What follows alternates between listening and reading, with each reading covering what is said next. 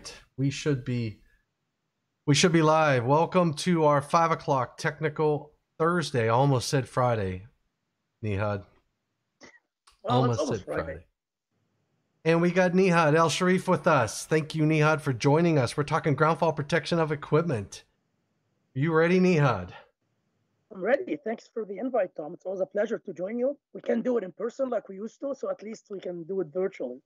Yeah. I tell you what, though, I think that this whole this whole virtual thing is not, I know COVID is a bad thing, but it's really getting us connected with a lot more people than we would have never have seen Felix Sandoval or Gustavo Chavez at any of the IEEE meetings that we go to. So I totally agree. I mean, online connection is great, and of course has a much further reach than in person. But I still miss the in-person meetings. Not to say that we give up this after COVID. We should continue doing this. I mean, you should continue doing this when you can. yeah, absolutely. Well, all right. Well, today's topic is around ground fault protection of equipment, principles and applications. And Nihad, I really appreciate you, wanting to help out with this. And most of the slides that we're going to see today, pretty much, there's a lot of this is your work. So I really appreciate you stepping up to the plate and helping out. And because I know that, when was the last one you and I did? It was in Reno in March. I know it feels like forever, but it was the last trip. Well, no, but when was the last live session that we did? Oh, the live session was, I want to say, in June, the Shock Week. Remember? That was Shock Week. That was GFCIs. That's what I remember that now. Yeah, absolutely. You know, by the way, I haven't got my Shock mug yet. Oh, you know what? You're right. I thought those things shipped. So in fact, I just told Bobby Joe I'm going to ship those out this week. I'm like, oh my gosh, that was a heck of a while ago. But it's okay. I'm joking, but it was. You're going to look for it because neither did Mathur Abbasi. He didn't get one then. I think I gave 5 mugs out. So I got all 5 of them in my garage. I've got to ship them out. So sorry about that. Yeah. I think you probably gave more than 5 because I remember my serial number was 5. I was going for the number 1. I know. Yeah. No, I think Mathur got it. So Mathur's getting number 1. Absolutely. Yeah, I got the number 1. It wasn't me. Absolutely. So since there's probably people who are going to be watching this video that don't know who you are. Why don't you give us a background on who is Nihad El Sharif? Sure. So first of all, thanks everyone for spending your evening with us. Tom and I greatly appreciate it. I've been a big fan of all Tom's videos, so it's kind of more of an audience, and this time I get to be participating, which is always great. My name is Nihad El Sharif. I'm an professional electric engineer. I have a master's in protection of power systems and an MBA, Master's of Business Administration. I'm a senior member of IEEE, and I've been, I guess, involved in the industry for maybe 10 years or so, being involved with different aspects of the industry. And like I'm just showing on the screen here some codes instead that I've been involved with. I just want to make sure that, I guess what I'm going to be sharing today is my personal opinion. It's just not going to be representative or reflecting of any of the code making panels or standard that I sit on. One thing I would share, since we're talking, like I'm showing panel 2 and Tom and I are sit on panel 2. Currently, there was some change. I'm representing IEEE on code making panel 2 for the NEC. And because of some change of representation, there's going to be, I'm not technically a member anymore, but hopefully in first week of December, there will be another meeting coming up for the NFPA Standard Council, and hopefully we get our membership back. Just in case if you go on the NFPA website, my name is not on the committee because IEEE representation was removed back in, I believe, September 1st it was. But hopefully we're all going to be added back to the committees on the first week of December to start the first draft meeting in December, hopefully. I'm based out of Saskatchewan, Canada. You probably don't know where Saskatoon is. You can look it up. If Larry is online, he would know that Saskatoon. He always calls me Saskatoon. I don't know if Larry's on, but it's always fun. I was born in Cairo, Egypt, because I had a couple questions before, I guess, my last presentation with Tom on Shock Week, like where I'm from. Not from India, not that I have anything against India, but I was just born in Cairo, Egypt. I've been living I'm Canadian now. I've been living here for almost 15 years. Uh, I'm kind of also honored to be on the serve on the board on IEEE Industry Application Society Board of Directors, and for 2 years now, I've been on as a member at large. And recently, Tom, you don't know this because 2 months ago, I believe, I was nominated and appointed for IEEE Canada Board. So I'll be the industry chair, industry relation chair. My appointment starts in January of next year, so I haven't done anything. Congratulations. Oh, thanks, Tom. And I reach out to industry, and Eaton is on my list. So I'm going to be hit you up on the industry relationship. We need to do more for the industry and for everyone. This is IEEE Canada, but you guys have nothing against Canada, right? No, absolutely not. Oh, we got a lot of people up in Canada on the team. I know. It's just like the border is just a border. Most of my friends are from the US, industry-wise, but yeah, I guess this is kind of me in a nutshell. Excellent. Well, welcome, and you're as active as I am. I know I see you all over the place. I'm on panel 2 and panel 10, and to that, like Nihad says, what we talk about is our own opinions. It's it's not set in stone, and anything that we say, it's not the opinions of NFPA or anybody else. So and congratulations. We got a congratulations coming online. I don't know what the heck it looks like. I don't know what that symbol is. I guess that might be maybe you have a special person watching, Nihad. Oh, no, this is congratulations. I'm not sure. This is not Chinese, not Arabic. Oh, I guess okay. you're referring to my mom, right? So my mom. Okay, here's the thing. As Tom and I were talking about this offline. My mom lives in Cairo still, and it's midnight, and she knows I'm doing this with Tom, and she said she's going to call in. Hi, Her Mom. English is, yeah. Hi, Mom. If she's watching, her English is. I mean, she can probably get by, but I don't. She'll be bored. I don't think she'll be there for the whole thing, and plus, like she won't be understanding everything. But Tom and I are saying hi. Excellent. Midnight in Egypt now, if you're wondering. Midnight in Egypt. All right, so Nihad, the airbag analogy. You want to enlighten us a little bit? Sure. So Tom and I were talking about this, and this is kind of something I like to use analogies a lot. And the one thing with the image there is, airbag, and all of us know airbags. I hope you never get to experience an airbag because it doesn't kick in unless there is an accident. So something is wrong. But otherwise, it just sits there. It's more like your last line of defense, like a guardian angel hiding there. You don't even know that it's there until something bad happens, right? So my analogy is think about it. What's the most important thing for an airbag system? It must be reliable, right? It must operate when it's supposed to, and it shouldn't operate when it's not supposed to, right? So like it's so inconvenient to have an airbag. There's activating when there's no accident. You're just like sitting in your car or driving, and then the airbag activates. It's pretty cumbersome, and it's just a hassle, right? So back to what Tom was saying, the analogy, the way I think of protection in general, like protection systems in general, not just ground fault protection, which is the topic of our presentation. The protection systems are more or less the airbag of a power system. So you have your power system, like your vehicle, and then you have an airbag, which is your protection system that is waiting there, more like vigilant, waiting for something bad to happen or something goes wrong, and then it just kicks in and saves the day kind of thing. So if we continue with this analogy, the one thing that is different between, of course, a protection system and power system must be reliable as well. So, also talk about nuisance stripping.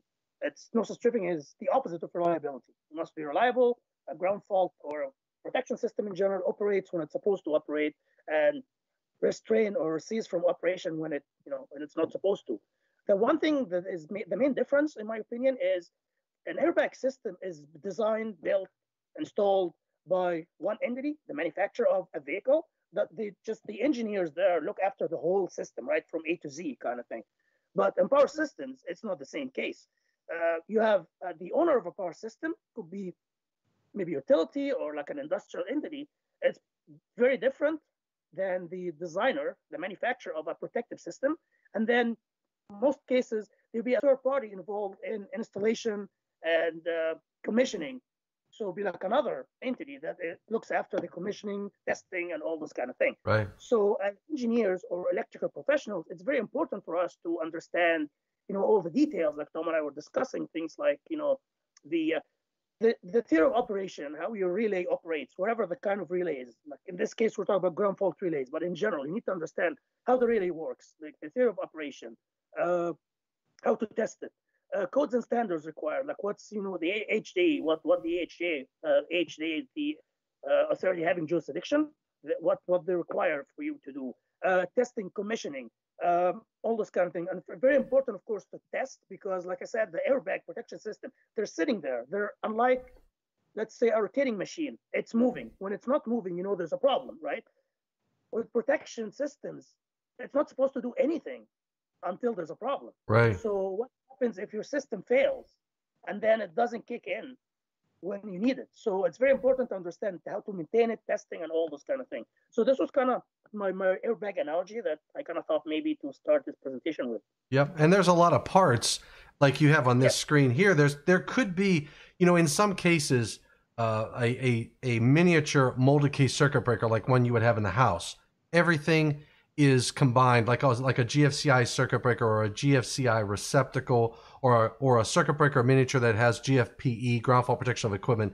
That's all self-contained. But when you get closer to the service entrance equipment, your ground fault protection of equipment system is no longer a single device. You have sensors, to your point. You have the relay itself. It will probably be shunt tripping a circuit breaker or opening a switch. So there are a lot of parts and pieces. And to your point, reliability is important on these because they are either life-saving or they're equipment-saving. Like you say, you don't want them opening for no reason. But you want them to respond when you need them to respond because they're there for a reason. So, yeah, absolutely. So, like Tom said, like I can maybe quickly go through the blocks. Again, this is any protection system in general. I want to talk about ground fault, but like Tom said, the more you get medium voltage and utility kind of higher voltage systems, everything becomes more modularized. Not just have one device like the example that Tom used was the miniature GFCI breaker that has everything. But in general, even those miniature systems would have all those blocks, but they're all in one unit or in one enclosure. So mainly a sensor is like a transducer. Its job is to translate or change a physical signal into some electrical output, proportional electrical output that is fed to a protective relay. So sensors could be a current transformer, which is the main sensor that we'll be using for this presentation, a potential transformer, a voltage transformer, light sensors, if you're doing arc fault relays, could be a temperature sensor, pressure sensor, whatever physical signal that you are using to make your decision. And then this sensor, like it's a transducer, it translates this physical quantity and generates a proportional, usually voltage signal, sometimes current signal, that is scaled and at a level that is appropriate to be fed to a protective relay. And then the protective relay is more or less the brain of this whole system. It just takes the signal coming from your sensor, processes the signal, and decides if there's something wrong or not. If there's no problem, then the system, back to reliability, doesn't do anything. It's reliable, it just stays quiet. But if the protective relay decides that there's a problem, it must send a command, a trip signal, comes from the brain to your muscle, and the muscle in this case is your circuit breaker, because the circuit breaker is the device or the mechanical device that would de-energize the circuit, open the circuit to interrupt power, and just kind of mitigate the hazard, whatever the hazard is. So these top three blocks are the main blocks for any protective relaying system. The bottom two blocks are optional. I would say sometimes you find them, sometimes not. So, for example, you could have batteries like a backup. So, some systems where they're critical, you would have a battery system that serves as a backup in case you lose your main power. So your system is up and running, and then communication channels not in every protection system, more like in the advanced ones, and they're mainly used for logging your fault data, like your fault current value, waveforms, whatsoever. And in some protective schemes, like the zone selective interlocking, and I know Tom did a great video on zone selective interlocking Yeah, I remember that. weeks ago, and I watched it and enjoyed it. So if you haven't, please watch it. It was very informational. But the zone selective interlocking, you need to send a signal to inhibit or enable tripping of a remote device, and this is done through communication. Again, it's not most of the protective systems that we're going to discuss today. They probably don't have communication channels.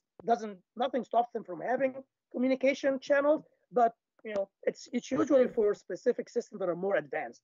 Yeah, and if you think about like when you get into larger equipment, your medium voltage assemblies, your big 480 volt switch gear, you're going to see these batteries because the relays will more than likely they don't run on 480 volts, they run on 120 volts, and or they'll run off of a DC a battery supply that basically supplies power so that even when power goes out, that relay is still being the brain is still active, so to speak. Because in some cases during a fault, you can have a lower voltage signal that you could lose power to that relay. You don't want that to happen, right? So you want to supply power to keep the brain alive so that during a fault condition, the device operates and functions correctly.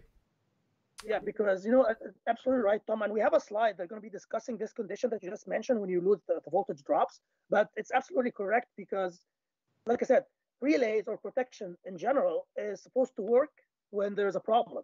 So the last thing that you want is something happens, like a fault or a problem, that would land your protection system inoperable, because this is the opposite of reliability, right? So we have to make sure that the system is going to work under all abnormal conditions, I'd say. Yeah, yeah. And this is an example of a piece of switch gear where you have power circuit breakers. There's a meter back there. You'll see there's a relay way on the other end. But you'll have equipment where ground fault protection of equipment may be in the circuit breaker, it may be in a relay, but that's just one example of the complete assembly once it's all together. But then inside that assembly, you probably have, to your point, sensors, which is and one of those are current transformers. I never thought about what you said. You mentioned taking physical characteristics and translating them into something else. And if you think about a current transformer, it's taking that current, which is going through the conductor, going through the donut, so to speak, what I call the donut thing, right? And it's the magnetic fields that it is picking up. So in a way, that's a mechanical, but yet an electrical example of how that works and functions.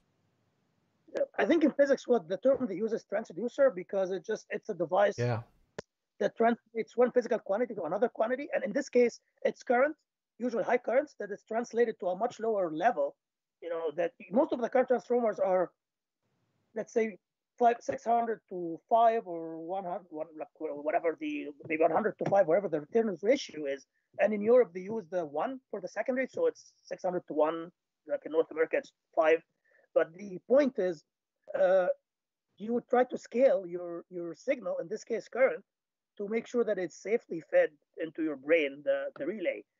One unique thing about current transformers, like Tom is showing the slide here that has different kinds of current transformers, and they have different applications. Would be more focused on the window CT current transformer because it's the one that's most popular. But the one unique thing about current transformers, if you notice, it's a transformer, right? So a transformer, we know from electrical circuit courses in the first year engineering or technologist degrees, that you must have a primary and a secondary for any transformer, right? The current transformers are unique because they don't have a primary. Their primary is the conductor. So in this case, in this window CT, like donut, like Thomas mentioned, it's called donut as well. There is an opening, and then this is the secondary that you're seeing here in the picture. The primary is the conductor that is fed through this donut or through this window. This is the primary of the current transformer, and through the magnetic effects, like Thomas was saying, a voltage would be induced on the secondary side, which is proportional to the current going through the CT window. through the cable or the conductor that you're feeding through, and this current is fed, or this voltage signal is fed to your relay to make a decision whether there is an overcurrent condition or ground fault or all those kind of things. Okay, so I almost forgot, and I did forget earlier, and you reminded me. And I forgot. Minty. Now I remember. Yeah. Something I almost forgot. Yeah, I reminded you, and then I forgot. This is the item that we forgot about, Nihad. We have we did a question, we did a survey, and so anybody out there watching this right now can go to open up another window, browser window, and go to menti.com, menti.com, and use the code that's shown over here, 175830 and 0, and answer the questions that you see on that screen. So I'm just going to do this real quick just to make sure. If I go to menti.com, so I'm going to do this for everybody right now. I go to menti.com and I am going to enter 175830 and 0 and hit submit. Submit. I'm going to cement it. But, click the heart or whatever, and it'll let us know. You see the little heart go. And then what you'll do is you'll answer these questions. Ground fault protection is used for. And what we're going to do is we're going to take a look at the answers and see how they go. So, okay, Mohammed, the code is, I'll put this in the code is 175830 and 0. It's a very short quiz, and it's anonymous, completely anonymous. We'll see how many people online right now. I'm not sure how many people we have watching, but I'm going to close that to minimize my bandwidth. But we'll take a look at. Let's see, I can hide results. I can close vote. I'm not going to close voting. I went submit became cement, voting became volting. Jeez, oh man. Yeah. And I thought I had an accent, Thomas. Okay, so I'm going to hide results. So ground fault protection is used for equipment protection, personnel protection, both, and I'm not sure. Now, Nihad, you made a few of these questions. I think I added one or two. That's real short. But I hear a lot of people throw this term around. They'll say, make sure you have ground fault protection. And when I look at these answers, I know I can probably put this answer into either equipment protection or personnel protection. Or I could probably say ground fault protection is for both. Because I think ground fault protection is a very generic term. Did you do that on purpose? Well, I was thinking ground fault protection is like, I guess the topic of what we're discussing, GFPE, right? So it is generic, and I know it's a little bit confusing because if you think of it, GFCIs are protecting people against ground faults as well. The only difference is, the protection level, the sensitivity, if you may, of GFCIs are much higher than sensitivity of ground fault relays or GFPEs. And the reason is we are, as humans, are more sensitive to current than your motor, your appliance. Appliances, they don't really care about. They can tolerate more ground fault current for sure, but we can't. Right. So I think the key behind this question is that ground fault protection of equipment is for equipment only. When you say ground fault circuit interrupters or ground fault protection for personnel, I think the code book, I'll grab the code book. The code book specifically calls out, like if I look at 210.8, the title of 210.8 in the National Electrical Code says ground fault circuit interrupter protection for personnel. And in 555, when we put the information in for marinas, we use the term in 555.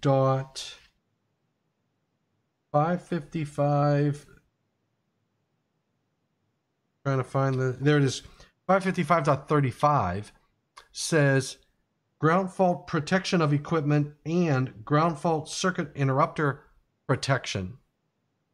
The moment you say ground fault circuit interrupter protection, you know you're into personnel protection because of what the definition of that. And we're very clear on what we say ground fault protection of equipment. But 555 used to say just ground fault protection like you had here, and it had both GFCI and GFPE requirements in it, but they wanted to be very specific in the titles because I think people get more confused when we just say ground. I've heard people say, go get me a GFI. Yeah. You know, and I know we all know what we mean, but terminology, definitions, I think are important. So, you know, I totally agree with you. The thing is, this is kind of, I guess, my terminology, and you're absolutely correct. We should be more careful because I've always considered ground fault protection is ground fault protection for equipment. Like they're the same thing. But yeah. Ground fault protection for personnel is GFCI. And I know some people use GFI, but it's GFCI. But where my head was at when I was thinking of this question was, I'm not going to talk about this, spend too much time on this. We cover this during our Shock Week GFCI presentation. But my point was, with some ground fault protective relays or GFPE with the new technology, you can go down to levels you can detect 5 milliamps, for example, which is the GFCI personnel protection level. But yet it's still a ground fault protection because it's, because of the standard that it meets and the way it's designed. Although you're detecting 5 milliamp, but it's not proper for ground fault protection because of reasons that Tom and I discussed in our other presentation. Like we just don't have time to go through it now, but just have to be very careful. Not because you have a relay that is listed to UL 1053, which we're going to be discussing, that can detect 5 milliamperes. You say, oh, this is good for personnel protection. It is not, because of different reasons. Yep. Now this question here gets to the performance of a 1053 device because it's UL 1053 is the standard for ground fault protection of equipment and ground fault relaying. The question basically is a specific amount of current set for pickup current and a trip time of a ground fault relay or a ground fault protection of equipment for GFPE, like a little 30 milliamp miniature circuit breaker. We've got 6 saying true, 1 false, and 2 not sures. So this is an interesting one because there's only one person out there who got it right. Yeah, and it wasn't me because I didn't do this. Wasn't me either. So, sorry to crash the party, but unfortunately this is not true. And Tom and I have a slide that we're going to be covering this. We do. Kind of wait for this, but just for now, this is false. This is not true. And this is one of the reasons that, ground fault protection of equipment, GFPE, is not appropriate for personnel protection because of this time that we're discussing. And we have slides on that. So all 8 people need to hang in there. Okay, Tom, one person deserves a mug. One person deserves a ground fault protection of equipment mug. According to the 2020 National Electrical Code, performance testing of ground fault protection systems is done using primary, secondary, both, and I am clueless is in there. Yeah, we'll be covering this as well, but those who said both are not correct, unfortunately. Those who said secondary are not correct as well. The right answer is primary injection only. And you kind of notice it specifically calls out 2020 NEC for a reason that, again, Tom and I were going to be discussing down the road later, but just like the very specific language, 2020. And I think we could have said 2017 as well. Mohammed says, I didn't know we were competing for mugs. Well, too late, buddy. I'm sorry. Here's the thing. Even if I commit to giving you a mug, you probably won't get it till next year, right? 6 months. You just got your basement or your garage will get a new mug. You gotta keep filing it. I love it. How about this one? A 30 milliamp GFPE device will trip instantaneously for any ground fault current greater than 30 milliamps? I added this one. I know this is your question. Yep. Change your mind. And the right answer is false. And we're going to cover that when we get into the 1053 parameters. The right answer to this, so 4 people are going to probably want a mug out of that one. But yes, so that's 4 people. So it is false. At 30 milliamps, the device isn't going to trip. And we're going to get into those thresholds when we start talking about the standard. All right, so that was, and I didn't want to forget doing that. So now let's get back into our regularly scheduled program. All right, so this is an example of a switch, a fusible switch that has what you see down here on the bottom is the zero sequence current transformer. So we have, these are your Windows CTs.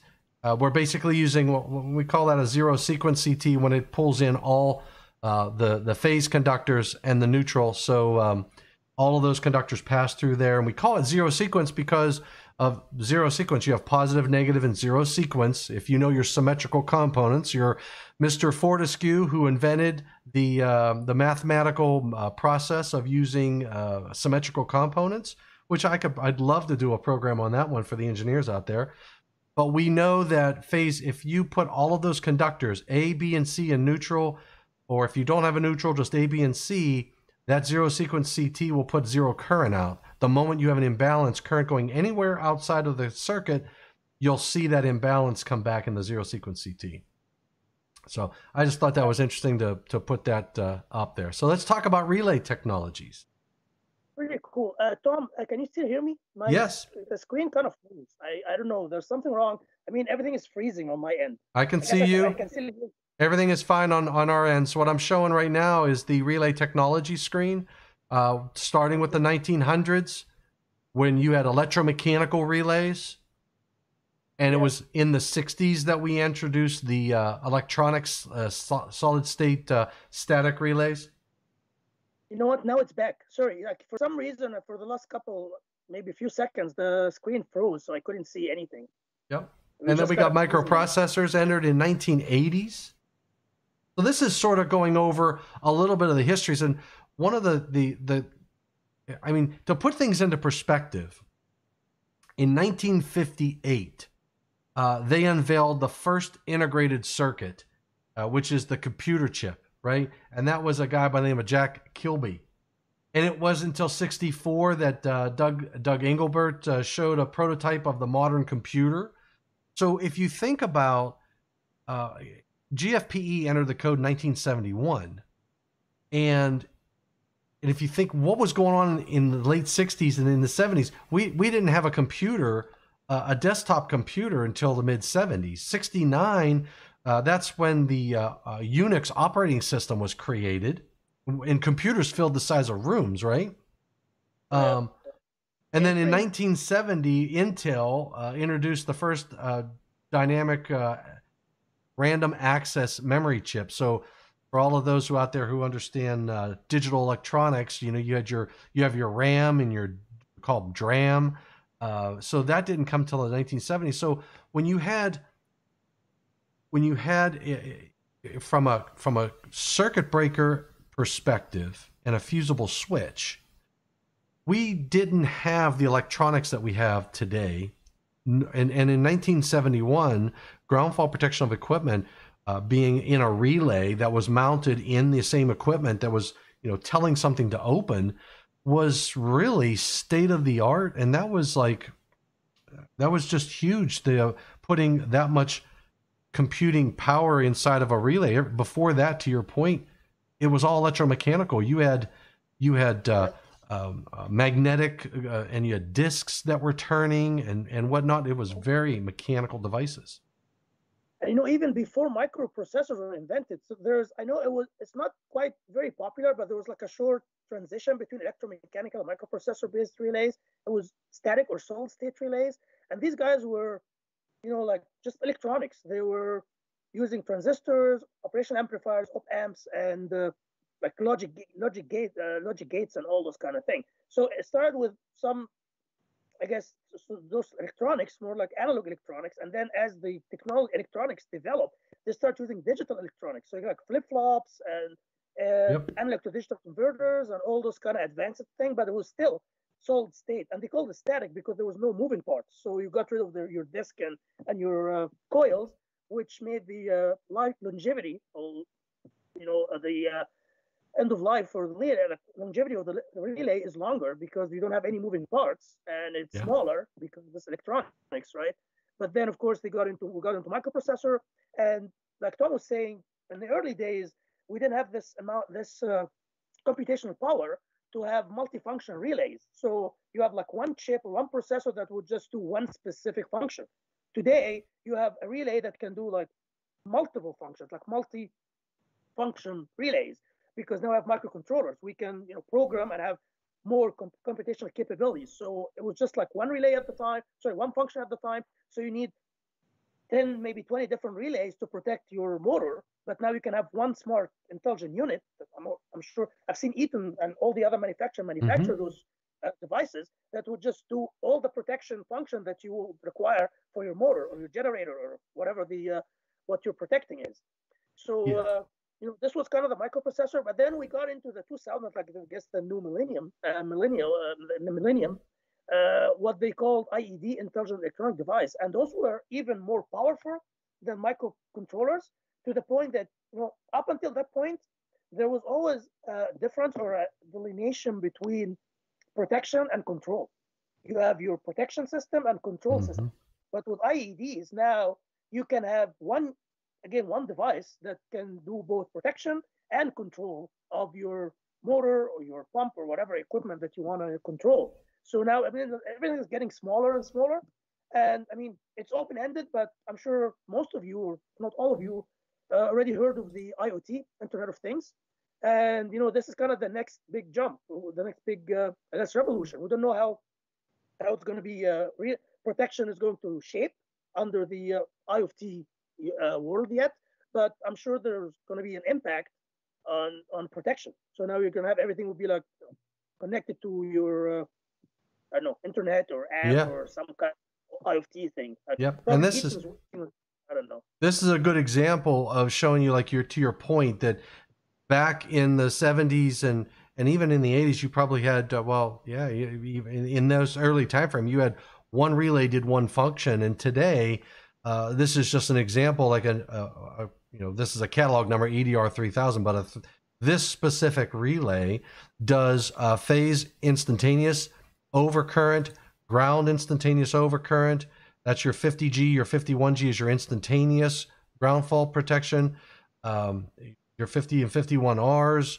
You have a total of 11 different curves, zone selective interlocking, and then current imbalance. And then depending upon the relays, you can get all of the different types of functions and features all in one type of device. And that is, I think that's an important part of this aspect, to say, there's a lot going on in one device, and from your simplicity perspective, we said that a lot of this equipment, depending upon the parts and pieces, the more complicated and mechanical it gets, the reliability starts to become in question. The need for maintenance becomes even more of a question, and then you impact your reliability overall in the power system.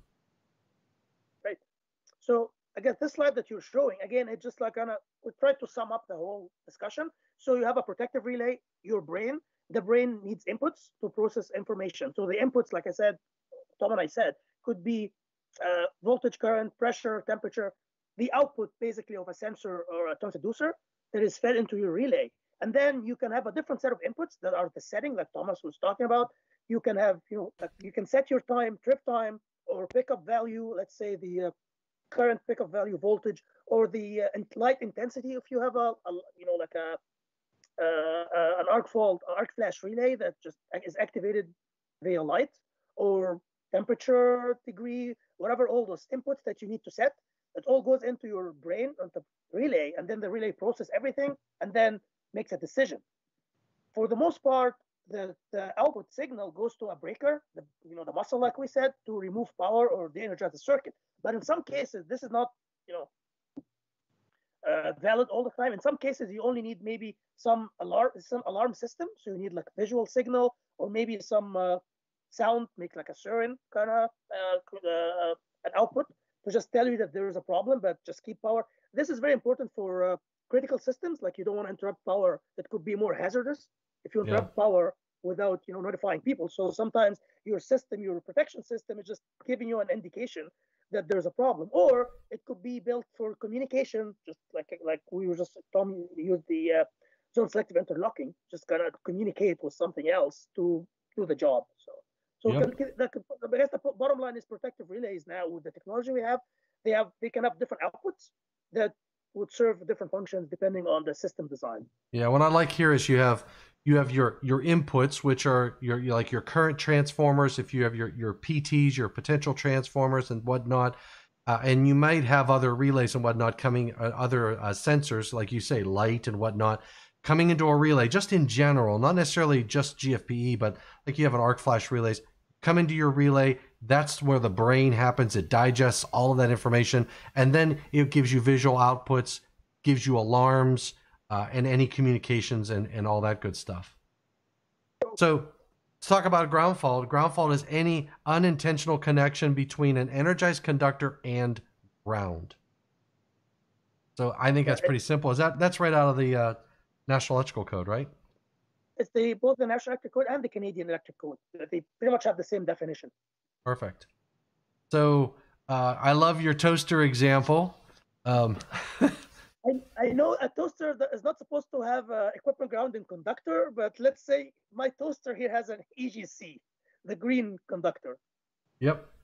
And then you do what I do all the time when the bread gets stuck down in there. You just take a fork and then you shove it down in there and you try to get the bread out, which could cause a fault, right? Because you're not supposed to do that.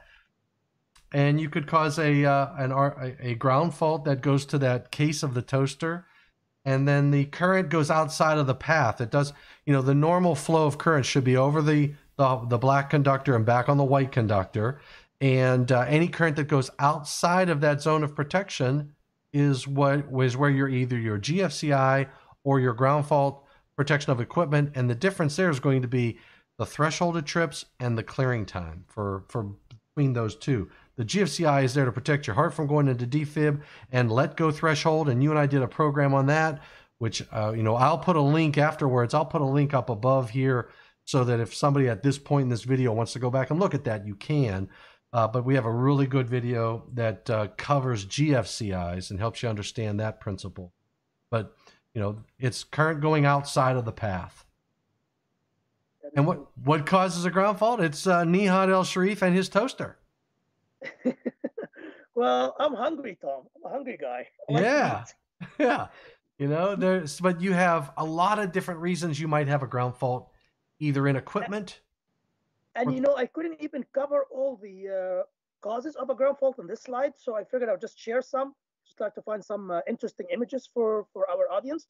But the main reason for a ground fault is the insulation is compromised. So you have a problem in your insulation. And this can be caused by different reasons. So Tom, I guess, is zooming in on the aging and physical damage of a conductor. If you have a conductor, it's getting old. It's, there's physically damage, or there is some kind of it's just like the insulation basically is wearing out. So this cause a connection, could cause a connection to ground, which is the ground fault, like Tom explained the definition in the previous slide.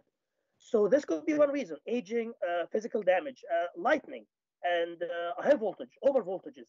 Lightning and over voltages stress your dielectric, your insulation. Like insulation is a dielectric material. So if you stress the dielectric material enough, it could lose its insulation probability and becomes conductive.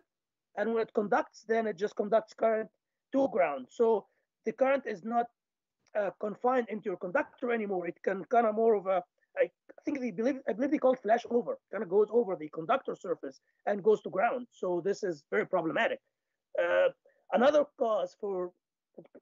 thing that could compromise your insulation is moisture. If you're like in in the NEC and Canadian Electric Code, we always talk about wet environments and damp environments, or damp location, wet locations. So this is the reason moisture would just compromise the insulation of conductors. could lead to a hazard, a ground fault hazard. And another thing that could do the same is chemicals. If you have some chemicals, like in petrochemical industry, is like all the hazardous location that they have, like the classifications and divisions. Those chemicals can affect negatively impact your insulation of your conductor. So again, it could lead to a ground fault protection. So a ground fault condition. Conductive dust is a very popular condition as well. If you have like, this is kind of image I found online, just have different kind of dust in different industries, and this dust is conductive, so it can conduct the current to ground, creating a ground fault. And this is kind of, you gotta love these guys, like rodents and raccoons. Yeah. They just like insulation. It's cold. It's snowing outside. We're in Saskatoon here, like as we speak. So these guys are cold, and they just like to show on the insulation. It's just like it's their their dessert, their snack. They snack on our insulation, and then they just create a ground fault. So this is more like, I guess I would say I would group all those reasons or those causes into the compromising your insulation. But there's another important reason for ground faults, which is human intervention.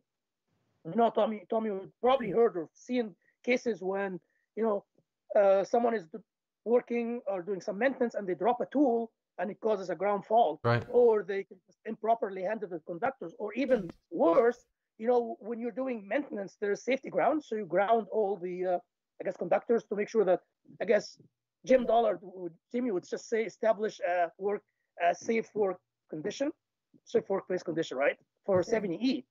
And those safety grounds, it shouldn't happen, but we're forgetful. Human forget. So if someone forgets the safety grounds on the system, so they put them down, they de-energize, and then they connect them, de-energize, make sure that there's no fault on the system. But if they must be removed, right, before they re-energize the system. So if someone forgets those safety grounds, you have a bolted fault on your system.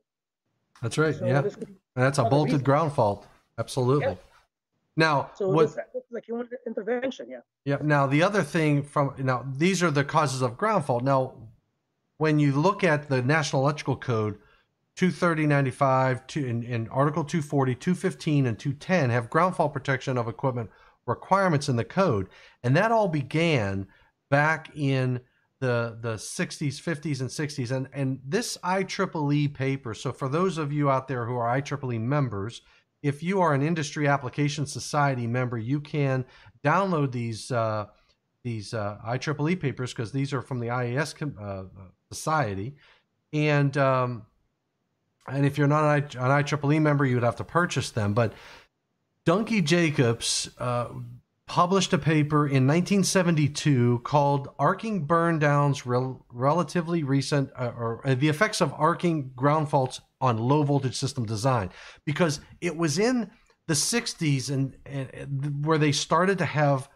burn downs of service entrance equipment. And Dunkey Jacobs, in his paper, nailed down the reasons why they were resulting in these arc flash events that we were seeing at service entrance equipment.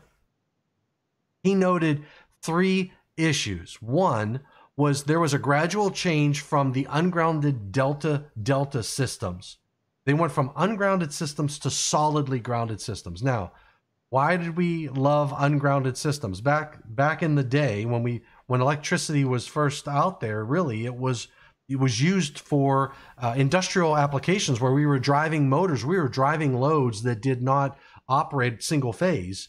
They were leveraging the 3-phase systems. They weren't leveraging a ground. They didn't have to be grounded. The ungrounded systems were much more reliable because the first ground fault was a gimme, right? But they were having issues with 3 ungrounded systems. And what's one of the biggest problems that you have in an ungrounded system, Nihad? Over voltages. Over voltages, and then fault escalation. If your first fault, like Tom said, the first ground fault. So ungrounded systems were great because, like Tom was saying, they were good that when you have a ground fault on your system, as long as it's a ground fault, not a double line to ground, because it could escalate, you can continue running. So this was great, continuous operation, like processes that they just don't want to interrupt power. because on solidly grounded system that we have today, if you have a ground fault, you need to interrupt power right away. Like it's not as forgetful, but ungrounded systems were more forgetful when you have a first ground fault. But the problem is the fault escalation and insulation failure because of the transient voltages, neutral instability. Like the neutral is elevated, and it's like the neutral is not sitting on zero or ground potential anymore. It elevates to your line voltage, line to ground voltage, and this kind of stresses all your insulation. Right, and they would experience motor failures and all that good stuff. It's fault escalation because you instead of having a ground fault that was pretty much has no current, zero current, now you can have a double line to ground or even three-phase to ground fault that just has a lot of current going through ground. Right. So the motors. Yeah. Yep. So they were migrating from ungrounded to grounded systems because the perception was the grounded systems were more reliable, but with the grounded systems they had other issues, right? So you had higher fault currents. That first fault current was a doozy because your system is already grounded. Now the next thing that they did was they went from 208 average of a 208 volt system, and they were migrating over to 480 volt systems. So first, you grounded the system. Then we increased the voltage of the system. And what voltage is, if I would relate this to a mechanical thing, voltage is pressure, right? So pressure pushing that current into the system. So you went from a grounded 208 volt system or an ungrounded 208 volt system to a grounded 480 volt system. And that was primarily because of economical necessity. They had increased load densities and whatnot that drove the voltages up. And then finally, the coup de grace was a gradual change from a lower interrupting current rating, which would be on an average of a 600 amp service, to upwards of a 4,000 amp service. And what that does is that pushes the instantaneous further out there for higher currents. So you went to grounded systems, you increased the voltage to 480, you increased the size of the service devices, and then what that did was the arcing ground faults that were occurring in that equipment were taking longer to clear, and you were having arc flash events. The other thing he pointed out was that on the 208 volt systems, and I'm not sure if I totally agree with one of his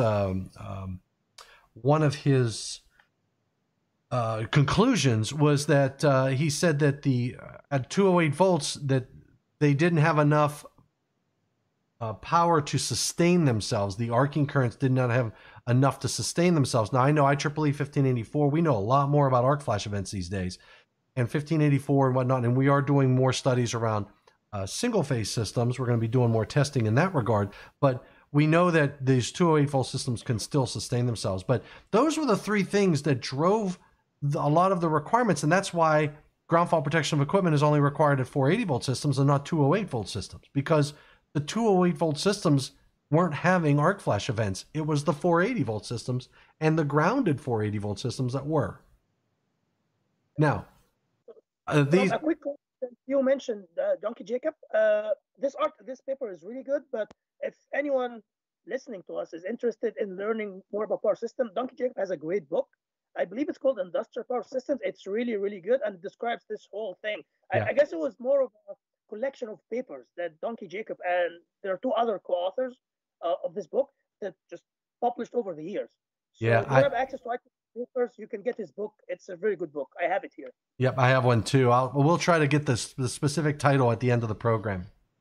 These were two examples of where he showed the bolted fault current value versus the arcing current values.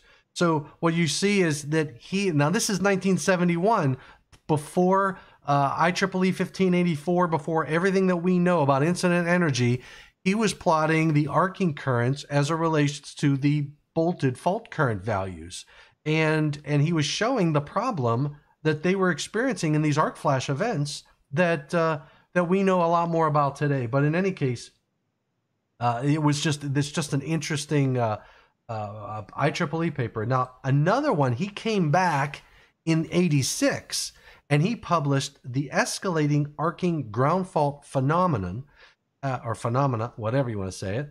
This was in 1986, and he shared with the world that the arcing line to ground faults initiated when it's initiated in proximity to those three. When you think about when you have an arcing event inside of a piece of equipment, what you get is a ionizing gases that occur, which are very conductive. And you mentioned it, Nihad, that current will flow through the air. And what he noted was that ionizing gas makes it such that that ground fault will go to a three-phase fault in about 1 or 2 cycles of time. Not a but, about. There's an O missing in that lesson. But in any case, what he showed was that arcing ground fault goes ballistic basically within 1 to 2 cycles, which there are a lot of IEEE papers that talk about the settings of ground fault protection of equipment and how important it is that you're really weighing selectivity with downstream equipment and protection of your service equipment. And in 1971, that's the only technology that we had. Industrial Power Systems Grounding Design Handbook by Ducky Jacobs. That's exactly right, Mohammed. Very good reference and resource for you. Yeah, it's Industrial Power Systems. Yeah, a very good reference. Very good Highly book. recommend. Yep. Now, another good IEEE paper is the one on predicting damage from 277 volt single phase to ground arcing faults, because, and this was in 77, because you think about history, in 71, Ducky Jacobs came out and said, it's hard to sustain a 208 volts and single and three-phase systems at that low voltage. And what happens on single full phase? What's the math behind this? So what Harris Stanback did in 77, his paper was published in July, August of 77. He did lab testing and he showed what happens in ground faults in this equipment, and he came up with some equations as well. And what's really interesting, if you calculate the arcing currents that he came up with based upon test data, it's really not that far off from the equations that we use today in 1584, IEEE 1584, which is the standard that we use to calculate incident energy. Tom, these guys are pioneers. Pioneers, absolutely. And you know what, Nihad, you're a pioneer that today, 20 years, 30 years from now, we're going to be talking about your papers just like we're talking about Ducky Jacobs. Someone's going to say, that Nihad El Sharif, that L guy, boy, he was something else. Yeah, I guess we need to publish more papers, Tom, so people can talk about both of us. I know, we got to get them approved. So ground fault types. So you have low impedance faults, you have high impedance faults, and we talked a little bit, that's what Ducky Jacobs and crew learned, is that the amount of current that will flow is going to be dependent upon the impedance in the system. Yeah. And you mentioned it where you had, if you leave the bonding straps in, that's a direct ground fault. That is a very low impedance fault. Very rare, but a very low impedance fault. But the rest of them have some level of impedance, which reduces their values. So the thing is, Tom, so like you said, absolutely correct. Low impedance is high current, right? It's like you can call it low impedance ground faults, which means high current. So those kind of ground faults are not problematic because, for the most part, because they're low impedance, right? High current, they're probably going to be detected by your OCPD, overcurrent protected device, whether you're using a breaker or a fuse, because the current is high enough. So the breaker or the fuse will probably pick it up. You will get into problems when we talk about high impedance, arcing ground faults, the stuff that Ducky Jacob and those guys, the paper that Tom just mentioned, were experiencing in the 70s, because the problem is it's high impedance, which means low current. So the circuit breaker or the fuse would never, ever pick on those currents because it's just too low. It's just way lower. It's much less than the pickup value of those of your OCPD. So this was the main reason that originated the need for ground fault protection of equipment, because your overcurrent device, OCPD, cannot detect those kind of faults. And one other example or other type of fault that is, it's kind of more specific, but might as well mention it. It's kind of out of the scope of this paper, of this presentation, but we can do another session on it, Tom. It's high resistance grounded faults. So they are kind of ground faults that have set amount, usually 5 amperes or 10 amperes. And the reason is in those systems, high resistance grounded systems, you have a resistor connected, high resistance, or a resistor with a high value connected between neutral and ground. So now, because of the high resistance connected between neutral and ground, the ground fault current is controlled by this resistor. So you can neglect pretty much all the impedances in your system, and this will be the controlling element of your ground fault. And usually they're designed to have a 5 ampere ground fault or 10 ampere ground faults for different reasons. Again, it's not really our topic today, but something Tom and I can maybe cover in another another presentation. Yeah, I'd love to talk about impedance grounded systems. Yeah. If we get more likes, we can do it. Yep. Yeah. I'd love to talk about, and so this gets into the discussion of how do you detect these ground faults. And I know you put some of these images together, which I really appreciate. You can show that the ground fault relay could be in that ground circuit and not in the phase A, B, and C. So now you're simply monitoring what's going to ground at that point. Right. So this is kind of the ground return method, and it just, again, it's just looking for any current going through the connection between neutral and ground, like the image is showing. And the premise of this method is, for a balanced power system, all the currents, like the phase currents and the neutral current, should add up to 0. The only time that there's current going through the neutral to ground, like this link that we have the relay shown as Tom is showing, is when there's a ground fault. So this is the whole point. This method has some challenges. So you must have access to your neutral point so the neutral, the X X node or connector of your transformer or generator. You need to have access. If not, the access is not available all the time. Sometimes you can't access your neutral connection. And even if you have access, the second problem is, in ideal systems, we neglect capacitive coupling. But when you have long conductors, like the phase conductor that we're showing, they're actually connected to ground through capacitance, like charging current and capacitances. So if there's any imbalance in the charging currents, this current would go where? It would go back to the source through your ground connection to the neutral. So those capacitive currents could trip your relay. So the relay would see, oh, there is current, I'm going to trip. So this is a problem. So most industrial, practical systems using this method would filter out the capacitive component and make their decision, the tripping decision, based on the resistive component only. Yep. And just to avoid charging charging imbalance. Absolutely. So that's a challenge here. We got Robert from Omaha joined us. Thanks for joining us, Robert. So we got this one here and I showed a picture of this in that fusible switch. That's your 0 sequence CT that goes through ABC and neutral, but not the equipment grounding conductor. That's another important thing, is you do not pull the equipment grounding conductor through that 0 sequence CT. Talking about this too, but the point is, so the thing is, you must have all the current carrying conductors going through your CT window, the core balance of 0 sequence method, to use this method. And some cases, if you don't have a neutral, if you don't have line to neutral loads, you don't have the neutral.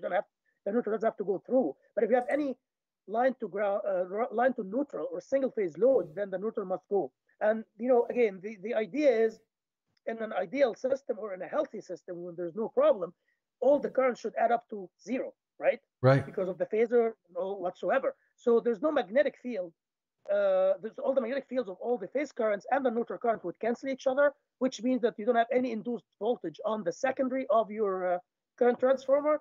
Thus, the relay connected to the secondary of the transformer, the brain, remember from the previous slides, is not going to see any signal, which means everything is good. When there is any unbalance, or this balance of the current going through the current transformer window is disturbed for whatever reason, then it's probably a ground fault. And then the relay gets a signal proportional to the imbalance happening between those currents, which is translated to a ground fault value. And then the relay would make a decision based on, the setting and how it's programmed and everything. Yeah. So Felix Sandoval has a question. He says, so an overcurrent protective device, like a multi-case circuit breaker, won't detect ground fault and won't clear it. Now, that's not necessarily true, Felix, because a ground fault current can be high enough that a circuit breaker can detect it. And that's when you have a very low impedance fault. But if you have a very long run circuit where you have conductors going out in a long distance and you have a ground fault down further in the distribution system, you can have very low currents flowing to ground, and the thermomagnetic circuit breaker is going to respond based upon its trip curve. So, this is I'm not sure. This is actually a power circuit breaker, but I can have this is a 800 amp, so that's 800 amps worth of protection, and this instantaneous pickup isn't up until 21,000 amps. If I have a ground fault that's less than 800 amps, it's definitely not going to open. And if I have a ground fault that's in this region, say around 2,000 amps or 3,000 amps, it's going to take a very long time to clear, which could increase damage. And the National Electrical Code tells us that we need to have at least a 1 second clearing time above a certain value of current. But what our discussion is basically saying, look, you can have a condition where the current that's flowing to ground is low enough such that you need some other method to detect it, to open it, to clear it, so you eliminate the possibility of damage. Now, you got to remember, the problem that they were trying to solve were these arc flash events on service entrance equipment. We have ground fault protection of equipment requirements elsewhere, like on in marinas, on heat trace tape and whatnot. So there are other places down close to the load. We have, so here's an example, Nihad. We have ground fault protection of equipment requirements in Article 430 for motors. But we don't put GFPE. We get that done with the overcurrent protective device itself. So to answer Felix's question or his statement, that an overcurrent protective device won't detect ground fault. It can, and it can detect, and if it's high enough, it will detect it and clear it. It just needs to be high enough. Say, correct me if I'm wrong, but I believe Eaton and all the breaker manufacturers, they have special modules for ground fault protection. So you can order, the multi-case serve breaker won't have it because it's specifically for overcurrent protection. It's not designed for ground fault protection.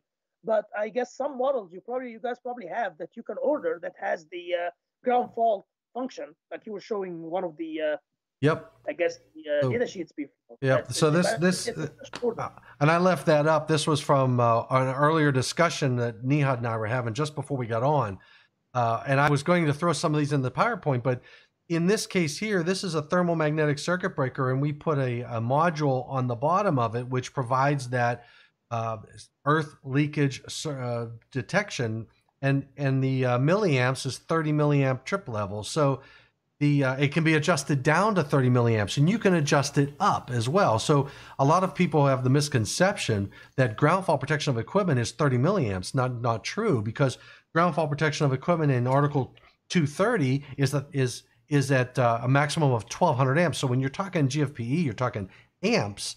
But we will use milliamps as one of those trip thresholds. We also have we have the GFPE built into thermomagnetic circuit breakers as well, just like GFCIs. But these are ground fault equipment protection at 30 milliamps, and that's set at 30 milliamps. You can't change it. So so to Felix's point and to others who might question that, what's availability and all that good stuff.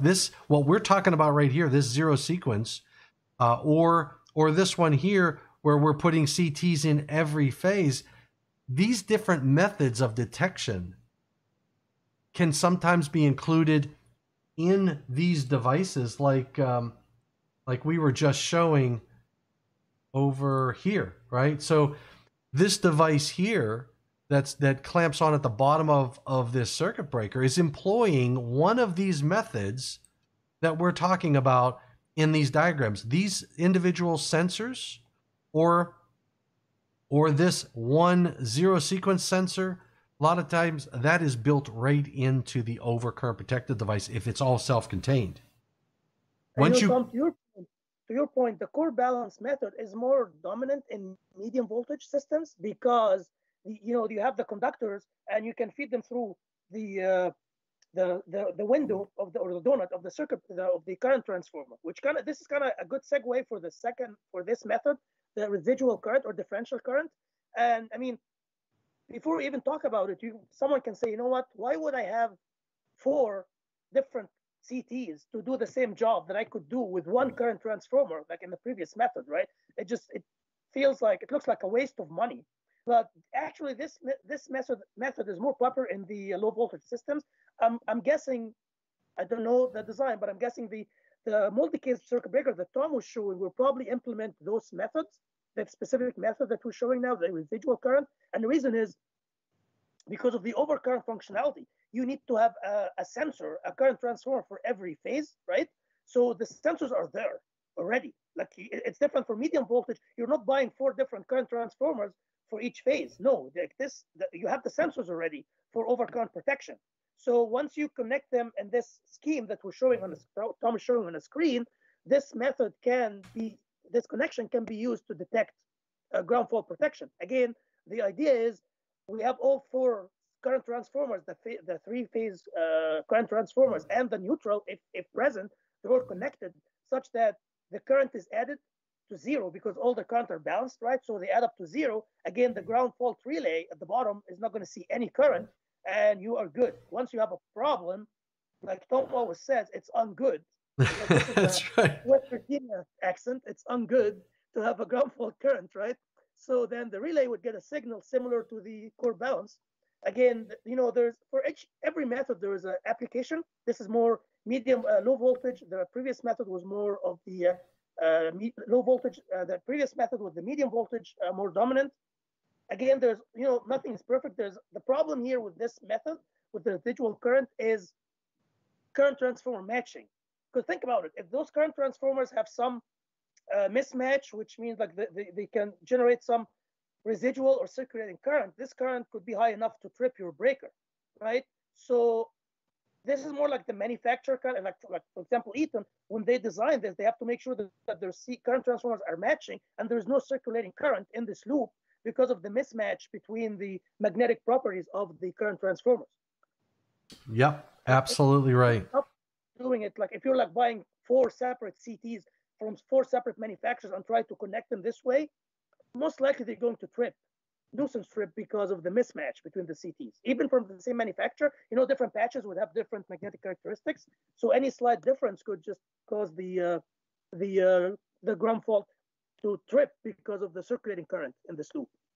Yep. Now let's take a look at now we have that in practice. So we talked about the different methods to detect ground fault. Now let's take a look at a power system and how it's wired in and how they function, because it's all about the flows of current in the power system. Right. So this is a simple system. So I'm just kind of showing here, like a typical 3-phase industrial motor, a load, 3-phase load. And then we have a line to ground, like a lighting load, line to neutral load. During normal operation, let's think of what are the currents going through the current transformer. So we know that for the 3-phase load, the motor, the summation of all 3-phase currents is supposed to be 0, right? Because it's a balanced system, so there's no current technically inducing any voltage through the CT window.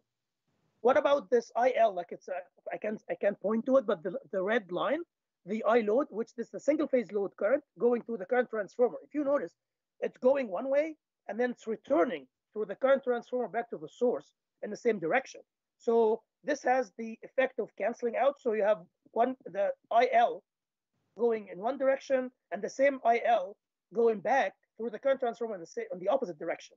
So the magnetic fields of those 2 currents would cancel each other, and the system should be happy because there is no output induced voltage to trigger your relay. Right. So this is the normal operation.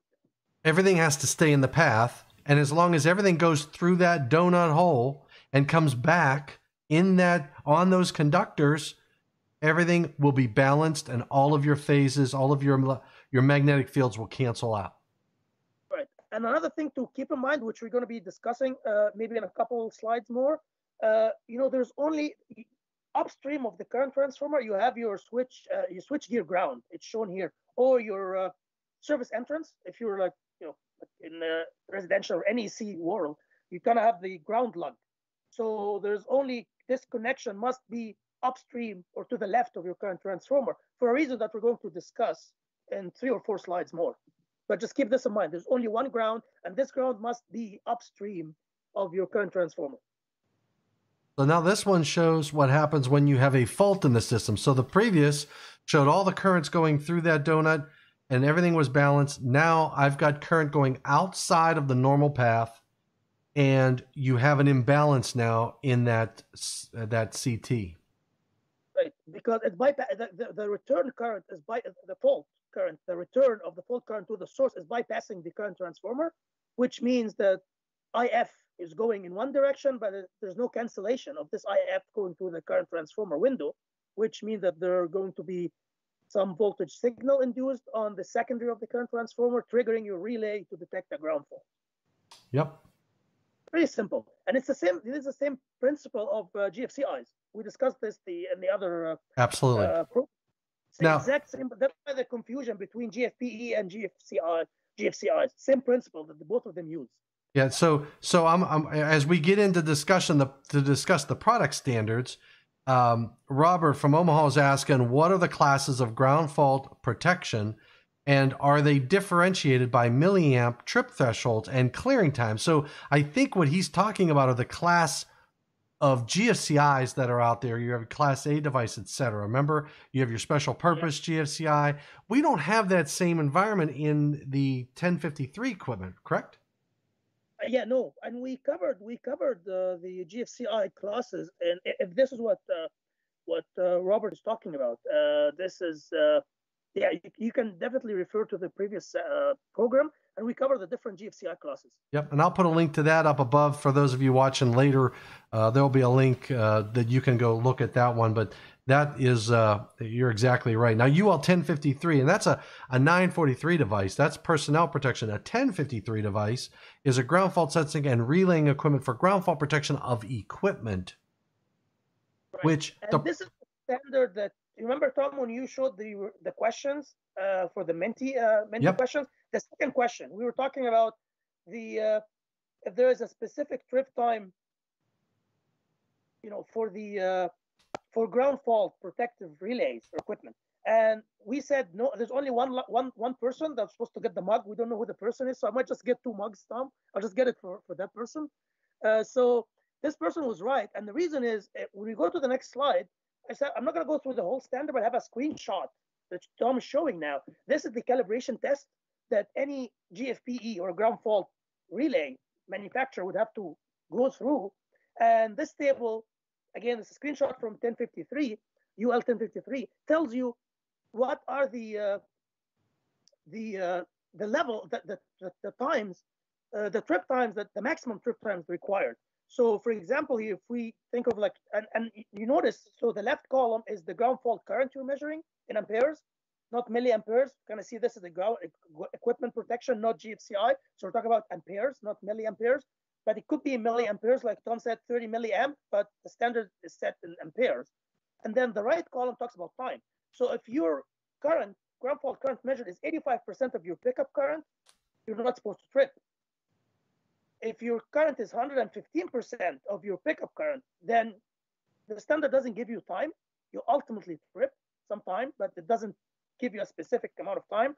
But if you're at 150% of the pickup amount, which is the current that you set on your relay or the GFPE, then you're supposed to trip, or you must trip at maximum of 2 seconds. You could trip quicker than 2, but maximum is 2. Any trip time slower or higher than 2 is a fail. And then if you go up to 250% of your pickup amount, then you trip at 1 second max. So just to put this in perspective, to kind of see what Tom and I were trying to share in this question, if you think of, let's say, your pickup current is 1 ampere, for example, just for the sake of argument. When you are at 150, which means you are at 1.5 amperes, right? You're supposed to trip at 2 seconds max. But what if your pickup is 2 amperes? then you're not supposed to, you trip at 2 seconds when your current is 1.5 multiplied by 2, which is 5 amperes, right? So this is kind of, for GFCIs, there is a curve and there is specific time that you trip based on the current that you're measuring, because it's all related to let go and ventricular fibrillation, human, our sensitivity to current.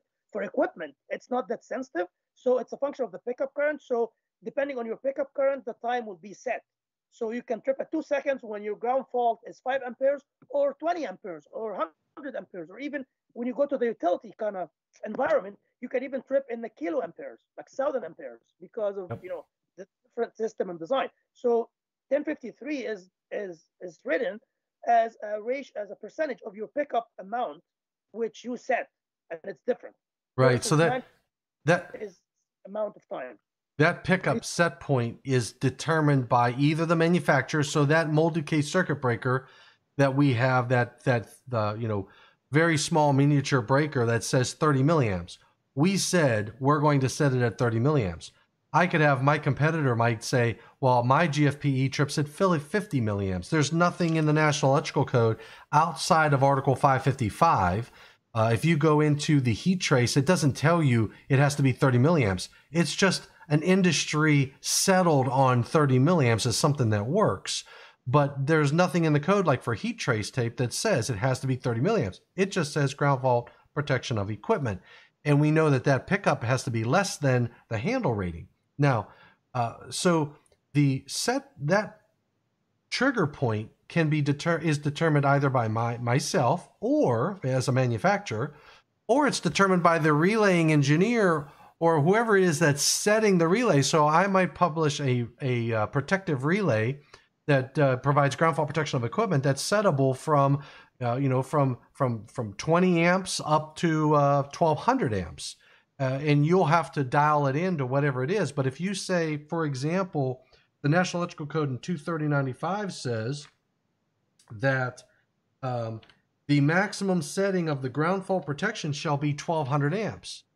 Well, if I put my 1200 amps and I set it at 1200, that means that based on this, at 115%, which it would ultimately trip, which means I'm going to go out for lunch and come back and it should be opened by the time I get back, that's at 1380, right? So at 150%, that will be at 1800 amps, that it will trip in 2 seconds. So, and as you get higher in current, so at 2400 amps, you're going to be at a 1 second clearing time. So it's all relative to what you trip at. And then on top of all this, we have a trip curve. So these are the maximum. You can adjust the trip curve, and we'll plot the bands to show you approximately when what the maximum and minimum clearing times are going to be based upon ground fault currents. Right. That is right. All right. So troubleshooting. You want to talk a little bit about troubleshooting? Sure. So again, remember when we first started the presentation, we were talking about the analogy with the airbag, right? Airbag system. So troubleshooting is very important because, again, I mentioned that when I were discussing this, that your protection system or ground fault protection in this case is just sitting there waiting for a problem to happen, right? The worst thing that could happen to you is your system fails to react when there's a fault because it wasn't maintained, it wasn't troubleshooted, right? And the other reason to be able to figure out those troubleshooting is during commissioning. It's required by the Canadian Electric Code and the National Electric Code, section 230.95 requires that you have to do testing, right, during the commissioning. So if there's a problem, you need to understand the troubleshooting, and we'll be talking about testing a little bit later. But you need to understand what are the common problems for for a ground fault system. Mm-hmm. So what Tom is showing now is, we showed this before. This is the system, a regular system, the ground fault system, that everything is normal. And Tom, I think there is a red circle that should show up if you press. Oh yeah, there it is. Yeah, right. Because I wanted to just highlight that this is the grounding point of the system. I remember Tom was talking about ungrounded systems, and then we migrated into grounding, solidly grounded system. So this is a solidly grounded system, and the grounding point is this grounding point must be, like I said before, upstream or to the left of your circuit current transformer, for reasons we're going to be sharing now. Because if you have a ground point or ground connection to the right or downstream of your current transformer, this would cause two problems that we can show in the next two slides. All right. So let's take this system, the same system that we were showing in the previous slide, but now we have a ground fault, right? So we have a ground fault on our system. What happens here? And notice that the switch gear ground or your ground connection is moved downstream or to the right of your circuit, of your current transformer, right? So you have, again, the fault current is going in one direction through the current transformer, and then it goes through the ground fault, but then it goes back, and then at the switchgear point, now we have two paths, right? And you remember, ground current electrons would take all paths available, not the path of least resistance. Any path available, there's always going to be some electron, some current going through. So now we have at this ground switchgear ground point, the current would split, going back to the source. I'm just kind of using some symbols here. So IFN, which is the portion of the fault current that's going back to the source through the neutral, and then the difference is the portion of the fault current going back on the ground, through ground back to the source. So if you just kind of throw some numbers in, let's say your fault current is, let's say, 10 amperes, right? For example. So the 10 amperes is the fault current, and then at the split point, let's say only 2 amperes or 3 amperes is going back on the neutral, and then the rest, which is like your 7 or 8 amperes, is going back to the source through the ground, right? Mm-hmm. So what happens here? The current transformer reacts to IF or the difference. It reacts to the difference, right? I said, like, it's a difference between what's going in one direction and returning to the other direction. So what's going to trigger your relay is not IF, it's not the 10 amperes, it's actually IF minus IFN. Let's say the difference is 5 amperes, 2 amperes, whatever. So your system would think that the fault current is 5 amperes, not the 10, right? Or 2 amperes, not the 10, which means it's going to, it's what we call, it's desensitization of your system. Your system is not as sensitive as it used to, because instead of detecting IF 10 amperes, now it's detecting only 2 or 3. What will be the side effect of this? First of all, if the difference between the current going one direction and returning to the other direction, which in our case, let's say 2 amperes, is less than the pickup value of your current, of the ground fault relay, the relay is not going to trip ever, right? Because it's below the pickup current. Remember, the actual fault current was 10 amperes, but the relay is only reading 2. And if it's set at, let's say, to trip at 4 or 5, it's never going to trip.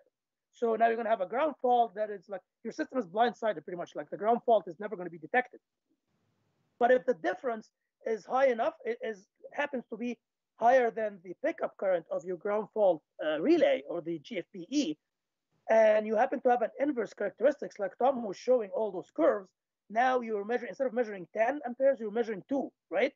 So your relay would trip much slower than it should be, because of the inverse characteristics. When you're measuring 10 amperes, you should trip at X amount of time based on the curve that Tom was showing. But if it's 2 amperes, it's going to be slower, right? So it just causes desensitization of your system. It could trip at a slower time, or it could never trip if your differential current is less than the pickup amount of your pickup current of your relay. Absolutely. Okay, so what I'm going to do now is I saw a question in here from, where's it at? Is this ignoring the ground fault delay that we set? So Muhammad is asking about the ground fault delay, and what I'll do is I'll just show on the screen here, this L-shaped curve is your ground fault protection on In this case, it's a CRD. It's an R frame breaker, 2000 amps, and the plug is at 1200. And my ground fault protection can be set from 0.25 all the ways up to 0.6. So I can move this curve from a pickup perspective, and then this would be my delay. So anything that moves up and down is adding more time because time is up the axis and current is across the bottom. So when I move this curve to the left and right, I'm increasing my pickup setting. And when I move this up and down, I'm increasing or decreasing my clearing times. Now, what we were talking about, the standard, that's going to tell you a worst case scenario, right? That's telling you you can't go beyond this, but I can add faster trip times on these ground fault protection devices. I can lower or raise my settings for current, and the restrictions on how high I can put this is going to be based upon the National Electrical Code. 23095 tells us I can't go above 1200 amps. And it also gives us some guidance with regard to how my longest clearing time, because 23095 says that the maximum setting of the ground fault protection shall be 1200 amps and the maximum time delay shall be 1 second for ground fault currents equal to or greater than 3000 amps. So I would need, there's my 1 second line, so I can put this, and I'm not even going to give you this relay here, this circuit breaker doesn't even let me go to 1 second. So I'm going to meet this code requirement as long as I keep this pickup point at 1200 amps or less. But even at 1200 amps, what those testing points showed you is that when I set this for 1200 amps, my right side of this band is actually going to be higher than 1200 amps because of how it's tested. And I have a band. So that's just hopefully answering Mohammed's question about it doesn't, the performance from a UL perspective just says, hey, everything on maximum, you can't go higher than this from a clearing time perspective. So that's sort of what, and this is the circuit breaker that this would be on.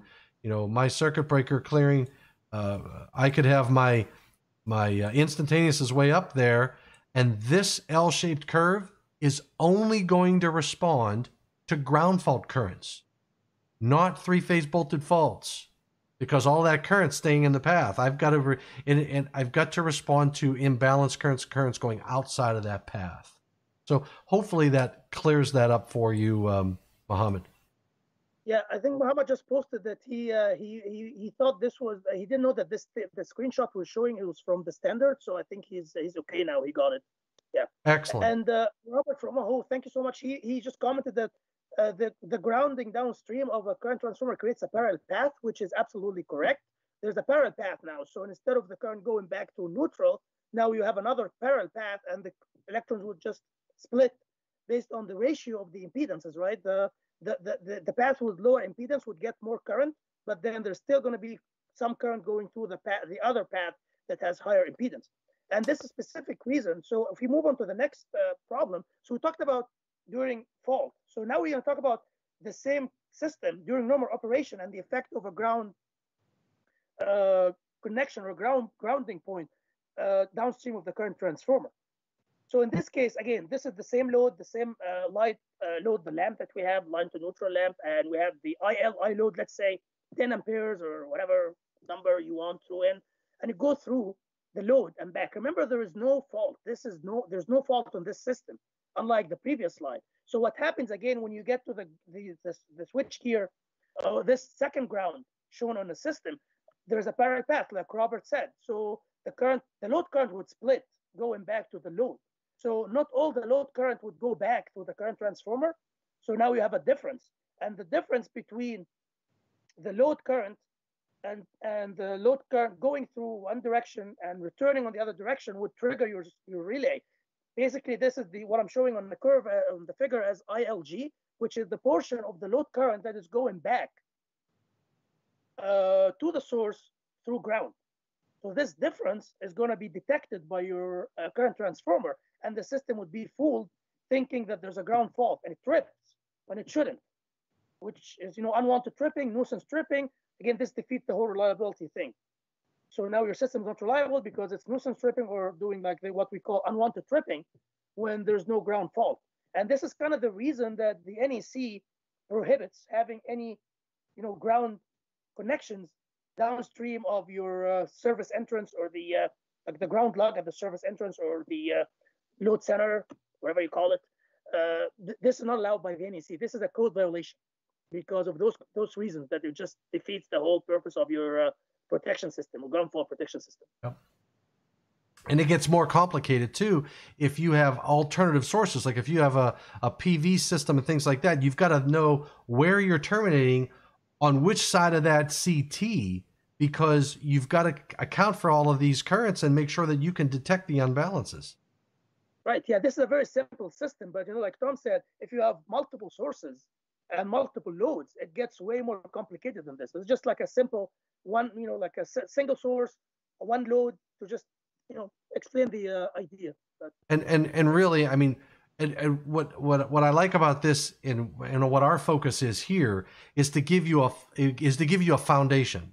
So any situation that you come into with regard to how the more complex things get, from say double-ended switchgear, or if you have alternative energy sources and you're looking at the connections, you've got to think about what currents are flowing and where during normal conditions and during faulted conditions, and recognize your CTs and how they function and operate, because no matter what problem and situation you're presented with, if you break it down into simple blocks, you should be able to understand the circuit closer and more when you build upon these basic fundamentals that we're covering. Absolutely. Right.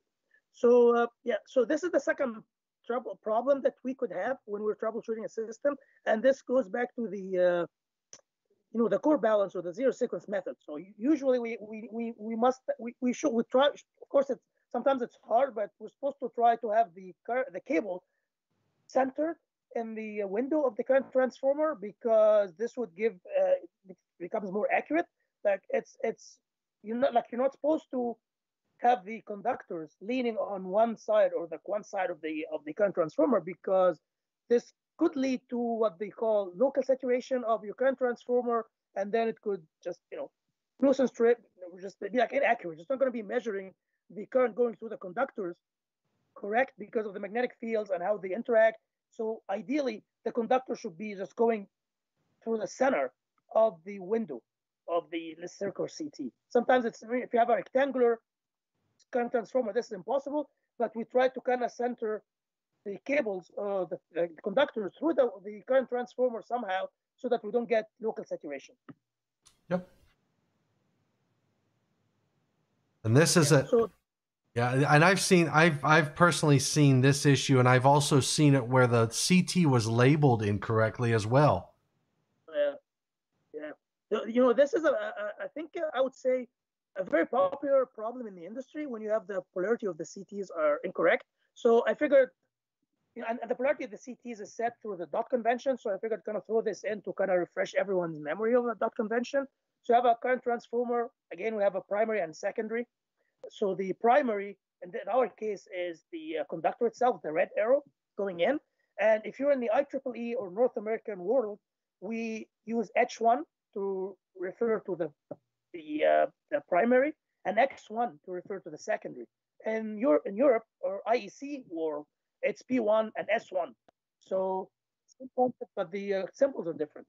So the dot convention simply says that if your current is going into your dot, into your the primary current is going into the dot, like in this figure, we have the arrow going into the H1 or the P1 primary, the dot convention.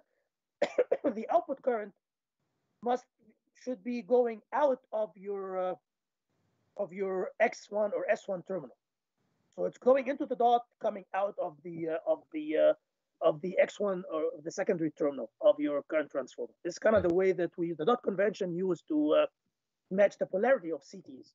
Now the other when you get into current transformers, you also have to think about metering class versus relaying class CTs, because a metering class CT is designed to be accurate at low current values, but a relaying class CT is designed to be more accurate at your higher currents that are flowing through that primary. So that's another area. I know we don't have a slide on that one, but that's another thing you have to think about is the class of CT that you're purchasing, and make sure that that you match that. Now, the other thing on CTs I've seen is burden calculations, and there's probably a lot of people who are watching this that they'll either have heard of a burden calculation or have not heard of a burden calculation. But I've done those on CTs because in some cases, one set of CTs can be used for multiple different relays.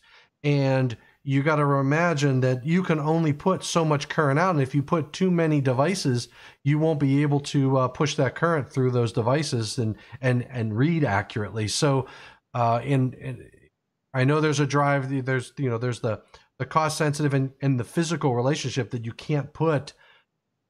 These sensors take up space in the equipment. You may not be able to stack multiple CTs to go to different relays. So you'll try to leverage one set of CTs for maybe 2 or 3 different relays. But if you exceed the burden on those CTs, and they'll design those differently, if you put too much load, then you won't get that to operate correctly. Current transformers are so simple when you think of what they do, but they're actually not. There is like instrumentation transformers, current transformer, potential transformer. I can't remember the standard number, but there's an IEEE standard. I think it's C37 something, if I remember.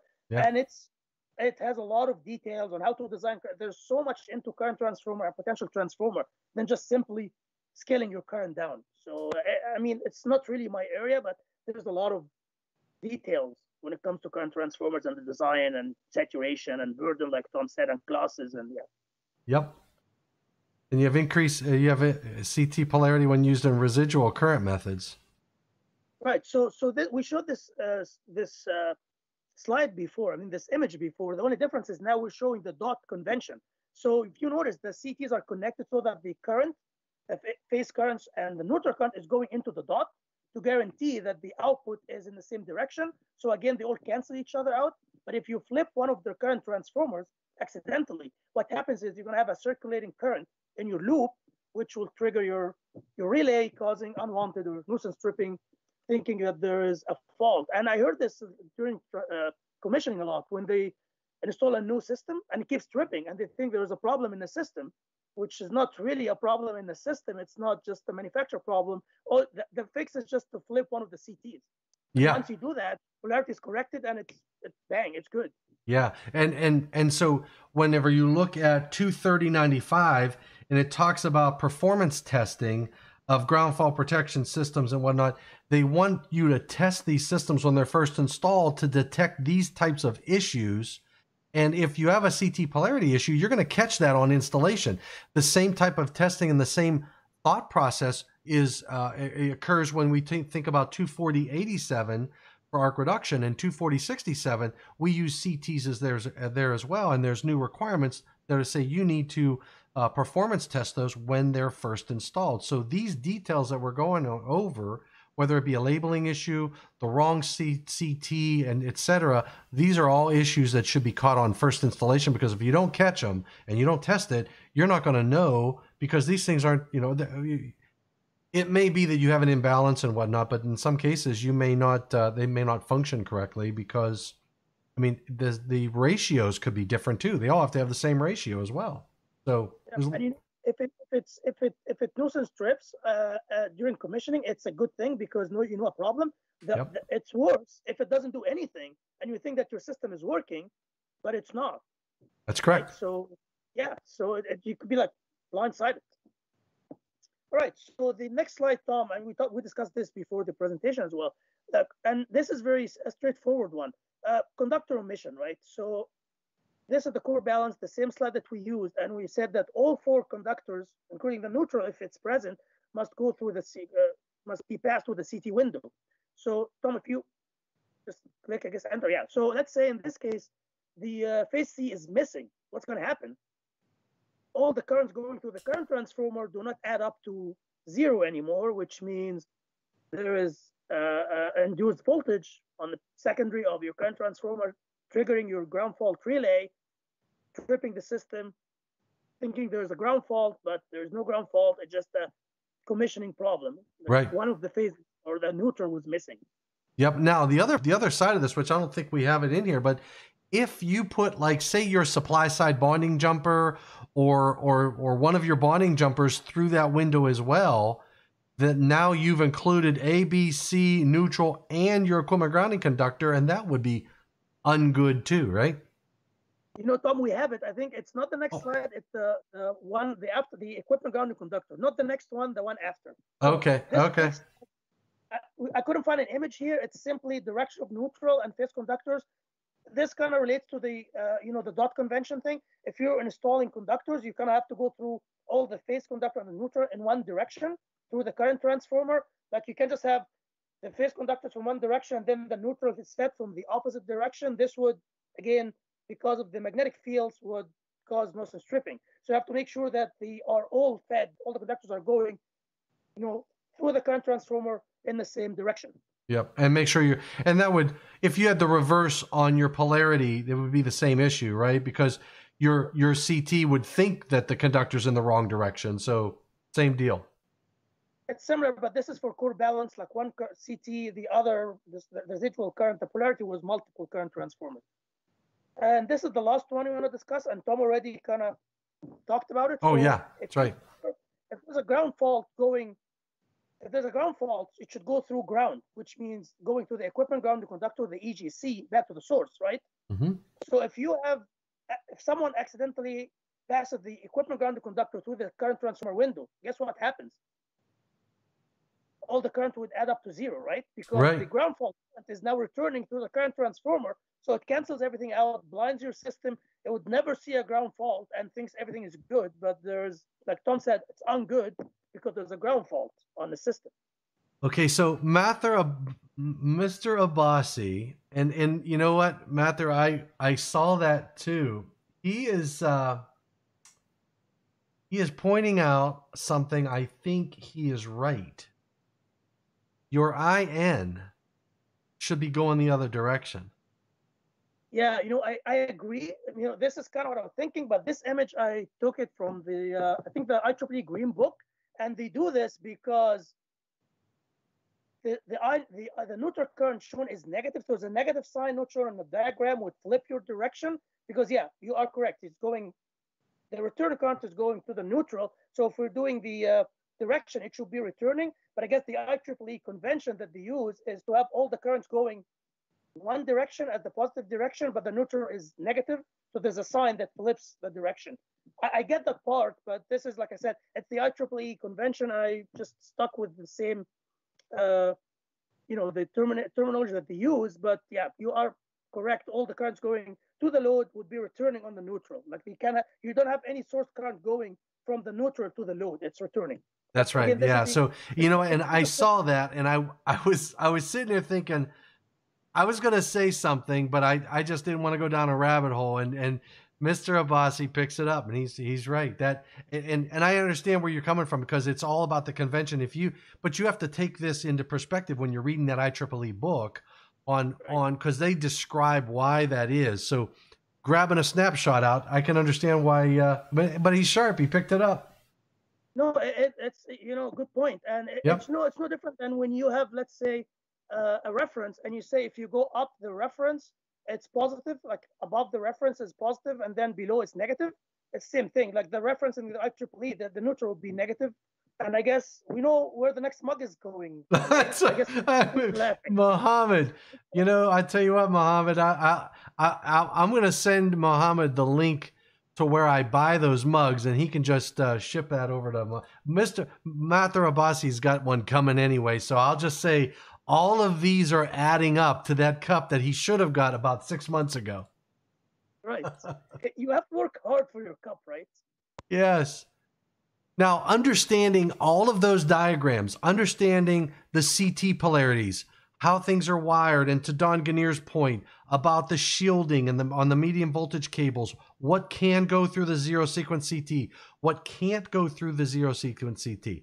If you understand all of those little details, the testing of this equipment and commissioning becomes a little easier, because now I call it getting your head in the game. Now your head is in the game with regard to the proper wiring and all that good stuff. So, right. um, And the testing is simply what we're going to go through here is just how to find the problem we just discussed. So the first problem is, neutral insulation resistance. So when you have this ground connection downstream from your current transformer. So it's just a schematic. What you do is you open the jumper between the neutral and ground on your service entrance or switchgear, and then just with an ohm meter measure the impedance between the neutral point and the ground. It's the recommendation is anything less than 1 mega ohm indicates that there's a problem. So your insulation, the resistance you measure should be higher, quite much higher actually than 1 mega ohms. And if you measure anything less than 1 mega ohm, this means that there's a ground downstream of the current transformer somewhere. Yep. Right. So this is kind of an interesting point, and this goes back to one of the questions that we had: the primary and current and secondary injection. How to test your system. So primary injection is simply with this schematic here. We try to inject a fault current, a real fault current injected between line and ground, or line and neutral, because the neutral and ground are connected. So for example, you would just, there's a ground fault tester that I'm showing here that will be connected between, let's say, point A1 and N1, the phase A and phase neutral, phase B and neutral, C and neutral, and see if your system trips, because you know what fault cut you're injecting. And now you can, test the response of your current transformer, of your protection system in general, and see if it trips based on the fault you're injecting or not. This is some of the equipment. Now, and I have a few other pictures too of equipment that was just looking for this. And I'm going to do, Nihad. Why don't you talk a little bit about these two, and I'm going to go grab the slide deck that I have on 24087, because some of the same equipment is used for that we use for GFPE. So yeah, for sure. So these are just generic testers, primary current injection tester that I found online. It's just simply an auto transformer, and it's designed to generate around 1,000 amperes, sometimes even higher than 1,000 amperes at low voltage, 2.5 volts or something. And this current is injected directly into your system to simulate a ground fault. Remember the NEC, when Tom was reading from the NEC, section 230.95 talks about 1,200 amperes and 3,000 amperes. So you need to have a device that is capable of injecting such high current into your system to test your ground fault protection of equipment, the GFPE, during commissioning. And of course, if you're trying to maintain your system, it's always good to test. We don't have test and reset buttons like GFCIs for those systems, so you're gonna have to test it somehow and maintain it. Yep. So this is an example of a piece of equipment. It's a PCI 600. It can output up to 1,200 amps. I wonder why they have 1,200 amps, right? Because GFPE requirements. Yeah. It's about the size of a briefcase and very easy to use and set up in the field. So if that's all you need, if you think about ground fault protection of equipment, the code tells us you can't go higher than 1,200 amps anyway, but you still would probably need higher than 1,200 amps. But if it's a 800 amp device, 600 amp device, whatever that set point is, you can inject enough current to primary current injection, which is through the CTs, because you're checking for polarity. This is a DDA 1600, can put out 16,000 amps, but look, it's on wheels. It's a much bigger, and there's another one, which I thought I had a picture of in here. It's called the Phoenix, and it might be a part of my other presentation, so hold on one second. It's probably my 24087 presentation, and I included these in the 24087 and 24067 because we have to performance test those products as part of that solution. So, and this talks about the CTs and understanding the class of CTs and understanding the polarity of those CTs. And that's just a picture of current transformers that you might have depending upon the application and the size, right? Where's my, there we go. Yeah, this has all three of them. So there's your PCI 600. There's the DDA 1600. And then you've got the Phoenix up to 75,000 amps we can put out. Now that device, you'll notice it has hooks that you would, lift it and put it somewhere. So you're not wheeling this out to a job site.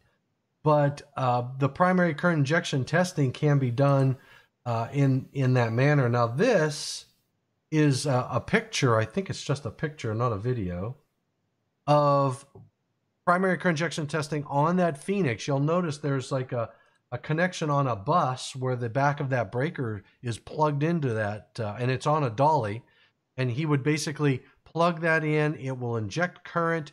It'll test the phase. It'll test the, your short time, your instantaneous, your long time pickup, and all that good stuff on this power breaker. And then there is the just a close up of that circuit breaker and the way the testing is done.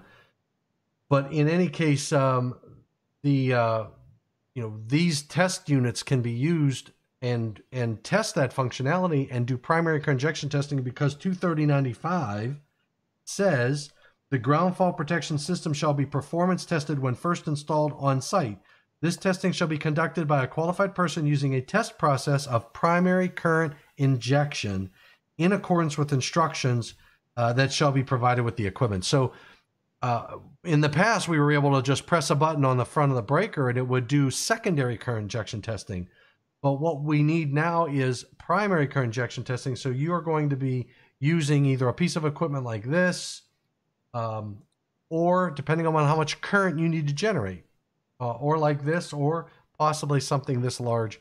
But on very large projects, I would think they might have equipment like this, but normally you're not going to be dealing with that type of equipment.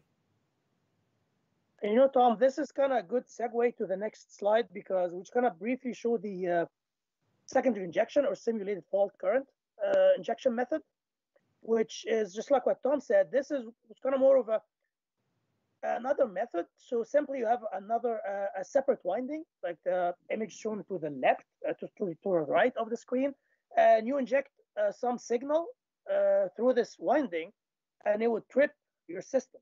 The problem with this method, which I'm guessing is the reason, I know, Tom, you said on panel 10, so probably this is the reason that you guys decided to not allow secondary injection anymore, that if you use secondary injection to test, you can detect any neutral to ground connection downstream of the current transformer. This method cannot detect it. You can detect incorrect polarity. If your polarity is not correct in your current transformers, you can make sure that all the conductors are passing through the CT. There's no omission of any conductors, which is the problem that we described. And in the when you have an integrated trip unit, like the low voltage breakers, you can use this method. You don't have access to the current transformer to use the secondary injection method. So because of this flaw, I believe it was back in 2017, the code making panel 10 decided to require that commission or performance testing is done specifically using primary injection, and current injection is not allowed anymore. So if you are still on 2014 NEC or any edition prior to that, you can still do a secondary injection based on the HJ approval. But 2017 and on, you must test your system using primary injection only. And this was the trick in the question that Tom and I had at the beginning of the presentation, the Menti question. Yeah. Now, Christopher Fink pointed out, and it's a valid point, that the primary current injection testing doesn't mean you need to take all of your overcurrent protected devices out. There are methods, depending upon the gear, depending upon the situation and application, that they can do this testing while the devices are still in the equipment. So there are methods to do testing, and there are reasons to do that as an assembled unit as well. So because those CTs might be around bus bars and things of that nature. So it's but one of the interesting things that you're pointing out here, Nihad, is the wrapping of that CT. I've used that method to I would say simulate or trick out one of our relays in a demonstration perspective. We'll take that CT get the right turns ratio, wrap it around a few times, program the relay to tell it the ratio of the CT, and then it will look like you have a lot more current than what you actually have. And that's good for educational environments and training applications. We make little demo boxes where we teach people how to set relays. And if you do that wrapping, then you can simulate higher currents than what are actually there. It's Ampere circuit law. Ampere, it's the number of turns multiplied by the current is what triggers the current transformer. So if you have 100 turns multiplied by X amount of current, then your current is multiplied by a factor of 100 now instead of the actual current. This is the method used for GFCIs. When you press test and reset, this is like there's a separate winding in the device or the FCI, GFCIs for sure, that would just do this trick for you. And I used this when I was working on designing GFCIs. I want to say hi to my friend Chris Fink. He last time I saw him was in Reno at ESW. Hope you were safe and healthy, Chris. Awesome. And thank you for attending. Yeah. The one last thing before we move from this slide, I know to the left, I haven't talked to the image on the left-hand side. Some of the current transformers, or the old current transformers, they have two different windings. And that's why you kind of notice. So they have a test winding. So like Tom said, you can get a winding and wrap it around the current transformer to create this, to fool the system and simulate a fault. But some current transformers would come with a test winding. So you can hook up into this test wind that's already, I guess, hooked up or wrapped up for you in the device itself. Absolutely. You need an extra winding, I guess what I'm trying to say. Yeah, and this is a very interesting one, and this is something I guess we touched on when we were describing the talking earlier about ground fault protection. So 1053, the first time I learned about 1053, there was this odd requirement that it requires that any GFPE or ground fault relay system listed to UL 1053, it must be operable for a voltage down to 55% of its rated voltage, which is kind of weird. Why would you go down to 55%? Like I was thinking in terms of this is like a brownout condition. Like, why would the voltage go down to 55% of its rated voltage? Right. But the explanation is on this slide, which is something I didn't know until later, because I always thought there was like an odd requirement for 1053. So this image here, we have a ground fault relay, and this relay is fed from the line from the system. So the power going through the relay is through phase A and phase B. There's like a little CPT, which is control potential transformer that feeds the circuitry of your relay. And we're just using 840 to 120 because it's a very popular turns ratio, but there are other turns ratios that you can use. So for this system, we have 480 volt to 120. That the 120 is feeding your GFPE or the relay system. And again, the system is fed from phase A and phase B. Let's kind of think what happens when we have a ground fault on one of the two phases feeding the relaying system. So in this figure, we have a ground fault on phase A. When we have a ground fault on a phase, what happens to the voltage? It collapses to zero, right? Because it's connected to ground. So all of a sudden, your ground voltage, your line voltage, line A voltage is connected to ground, and then your phase B stays at line voltage, right? So now instead of feeding 480 volt, which is the line-to-line voltage, to your system, now we're feeding what? Line to ground, right? From circuit classes, remember that the difference between, there's a factor of √3. So instead of feeding 480 volt to your system, now you're feeding 480 divided by √3, which is 277 volts. So now the primary of your CPT is seeing 277, right? Yep. So what happens on the secondary side? Instead of seeing the full 120, the 120 drops by the same ratio. So instead of feeding your relay system 120 volts, now you're feeding it with 69 volts, 120 divided by √3. If you do the math, 69 is around 85% of the rated voltage because of this drop. So to guarantee that the system is not going to be blindsided or is not going to fail, and it's still going to be operable, even if the ground fault is on one of the lines feeding your relay or the GFPE system, UL 943 requires that you must be operable all the way down to 55%. 1053. UL 1053. Yep. 1053. So 1053, yeah, right. I said 943. 1053 requires that you must operate all the way down to 55%. Yep. So in this case, if your system is rated at 120 volt to feed the GFPE control circuitry, it must be work operable all the way down to like 55%. It's like less than 60, Right. 69%, 69 volts, to make sure that if you have a ground fault on phase A or phase B, the phases that are powering your relay system, the system would still detect a ground fault. You don't want it to be sitting there not doing anything. And in some cases, you might have an actual UPS or some sort inside the equipment supplying power to that relay, so you're not exposed to those lower voltages. Right, absolutely right. Yep. All right, we're in the home stretch. We're going to talk about applications for GFPE. These are all the different areas where we see a lot of use of GFPE outside of the service equipment. You know, a lot of people just fall back on the National Electrical Code and say, well, I need GFPE at 1,000 amps and above. But in reality, ground fault protection of equipment closer to the load is actually better for you, because now you isolate the load as opposed to taking out the main. So you want some level of selectivity in regard to clearing that fault down closer even on the branch circuits. So we'll see in some cases, depending upon the application, an extended use of ground fault protection of equipment down closer to isolate power problems in the power distribution system closer to the loads. And you know, Tom, when it comes to applications, I really like the word ubiquitous, which you don't get to use very often. But when it comes to ground fault protection, wait, hold on, ubiquitous? Okay. Yeah, ground fault protection is ubiquitous. Like, how often you can use this word? I get so excited when I can use it.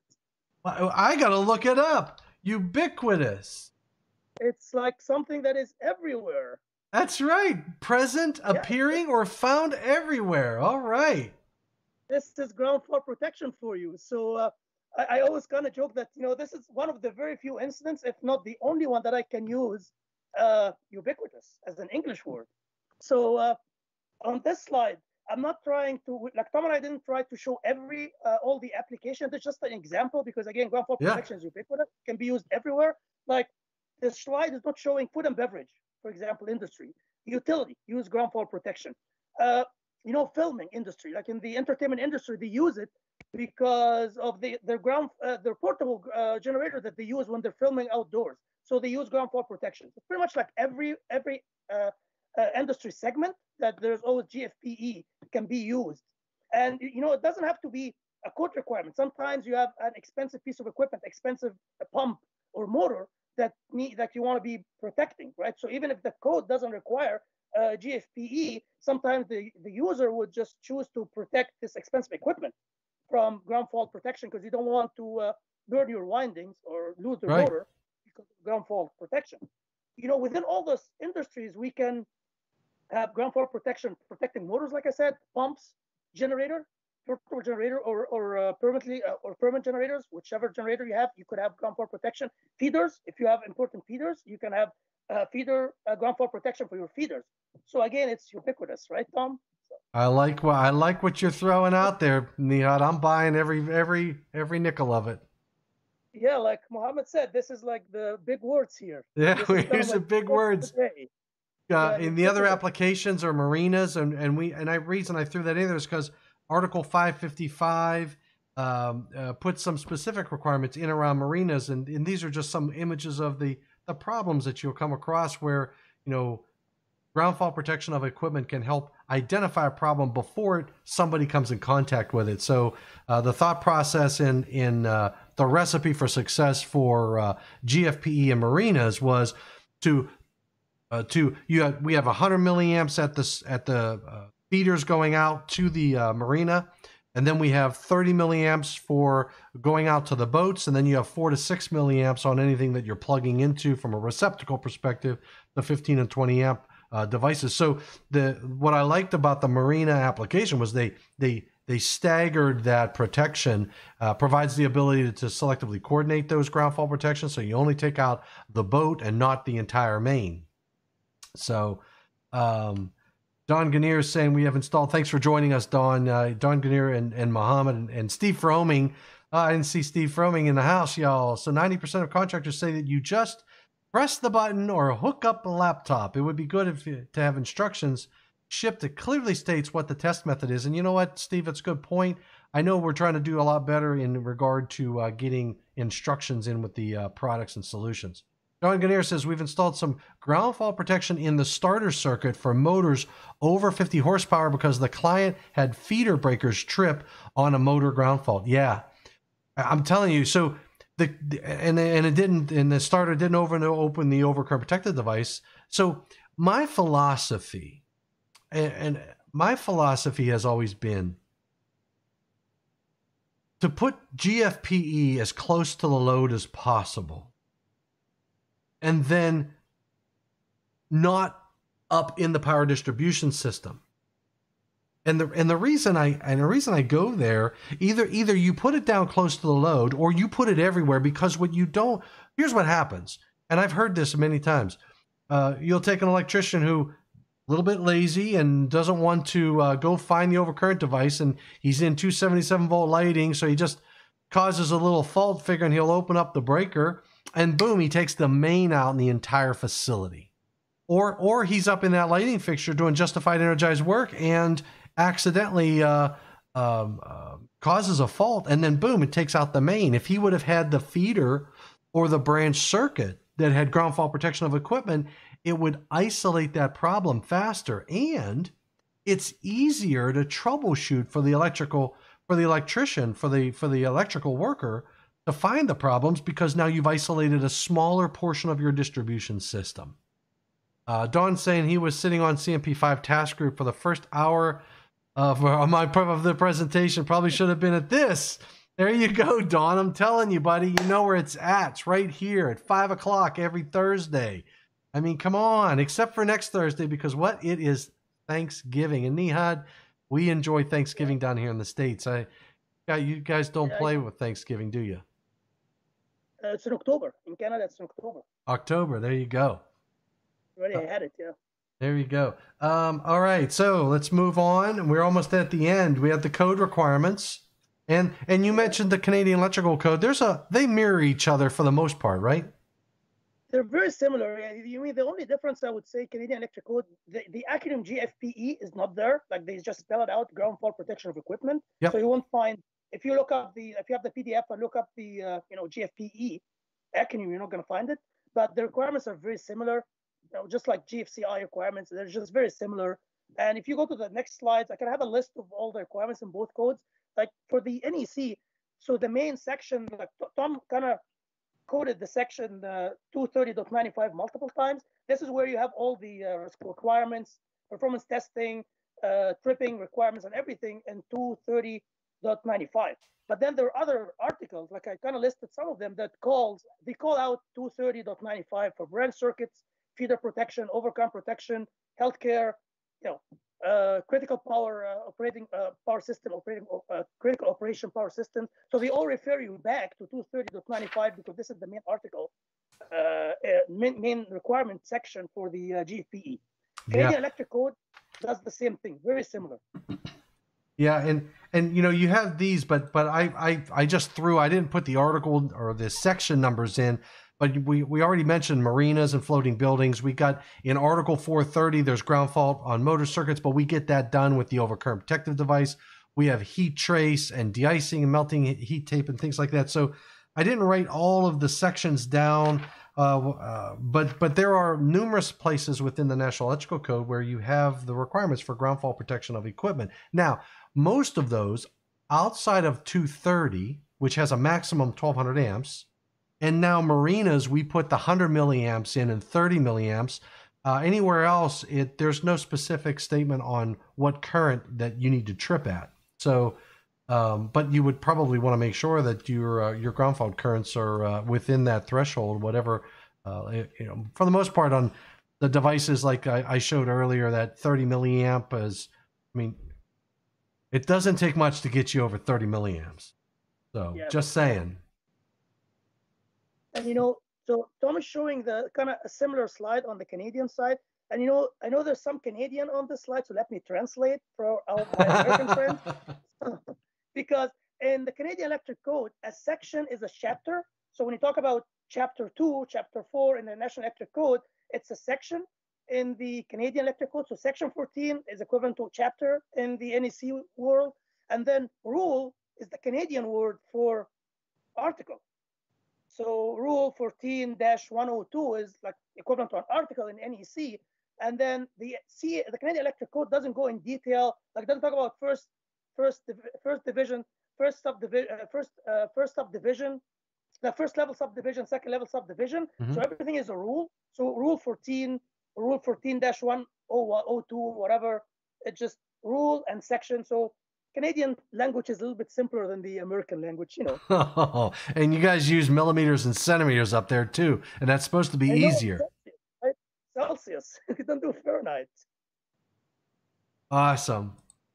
And that brings us finally to the end, Nihad. We went over a little bit of our 2 hours.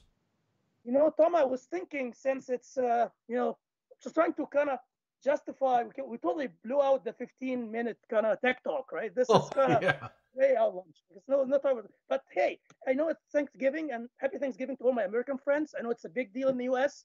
And you have the Black Friday coming up soon, right? Oh, yeah. So I was trying to kind of position our presentation. So you sign up for one 15-minute TikTok. And guess what? You get like 8 or maybe 9 of them. So at the same price of one, right? It's Black Friday. You ain't right. You're being, Chris says you're being ubiquitous. I guess, yeah. So it's my jam, ubiquitous. I love it. I know many years ago I learned this word, like ubiquitous. English is not my first language. Obviously, everyone knows this. So I learned ubiquitous, but I never know how to use it. And it's just like a weird word. Like even a lot of my English speaker friends, native English speakers, don't use it, right? So I just didn't know how to use it until I started, ground fault protection. It's everywhere. It's ubiquitous. So I started using it. That's right. That's right. Excellent. So next Thursday, I'm not going to be online because I'll probably be full of turkey and stuffing and all of that cranberry sauce and all that other good stuff. I might throw up a video. I'm going to try to work on some things, and I've got some scheduled stuff coming in December. We're going to do our section 24087 in depth, and I believe we're going to offer some CEU credits on that one. I'm doing that with David Smith, and the Illinois Central Division chapter asked if we would want to do. They want to try to help us out with the CEU credit, so they're gonna sponsor that from a CEU perspective. So that should be a good thing. We're not going to charge for that, so that's going to be a 2-hour program on 24087, and we're coming up with some other ideas as well. So every Thursday except next Thursday, I'm going to be on 5 o'clock to 7, or 5 to 5:15, or 5 to 6, whatever it works. So this was 5 to 7:19 so far. You get a deal. You sign up for one 15-minute TikTok, and then you end up getting 6 or 8, or if you're lucky, you may get 10, right? Yeah, and then pretty soon you'll start hearing our voices in their heads, and we won't even be online. Yeah, it's just like Yeah.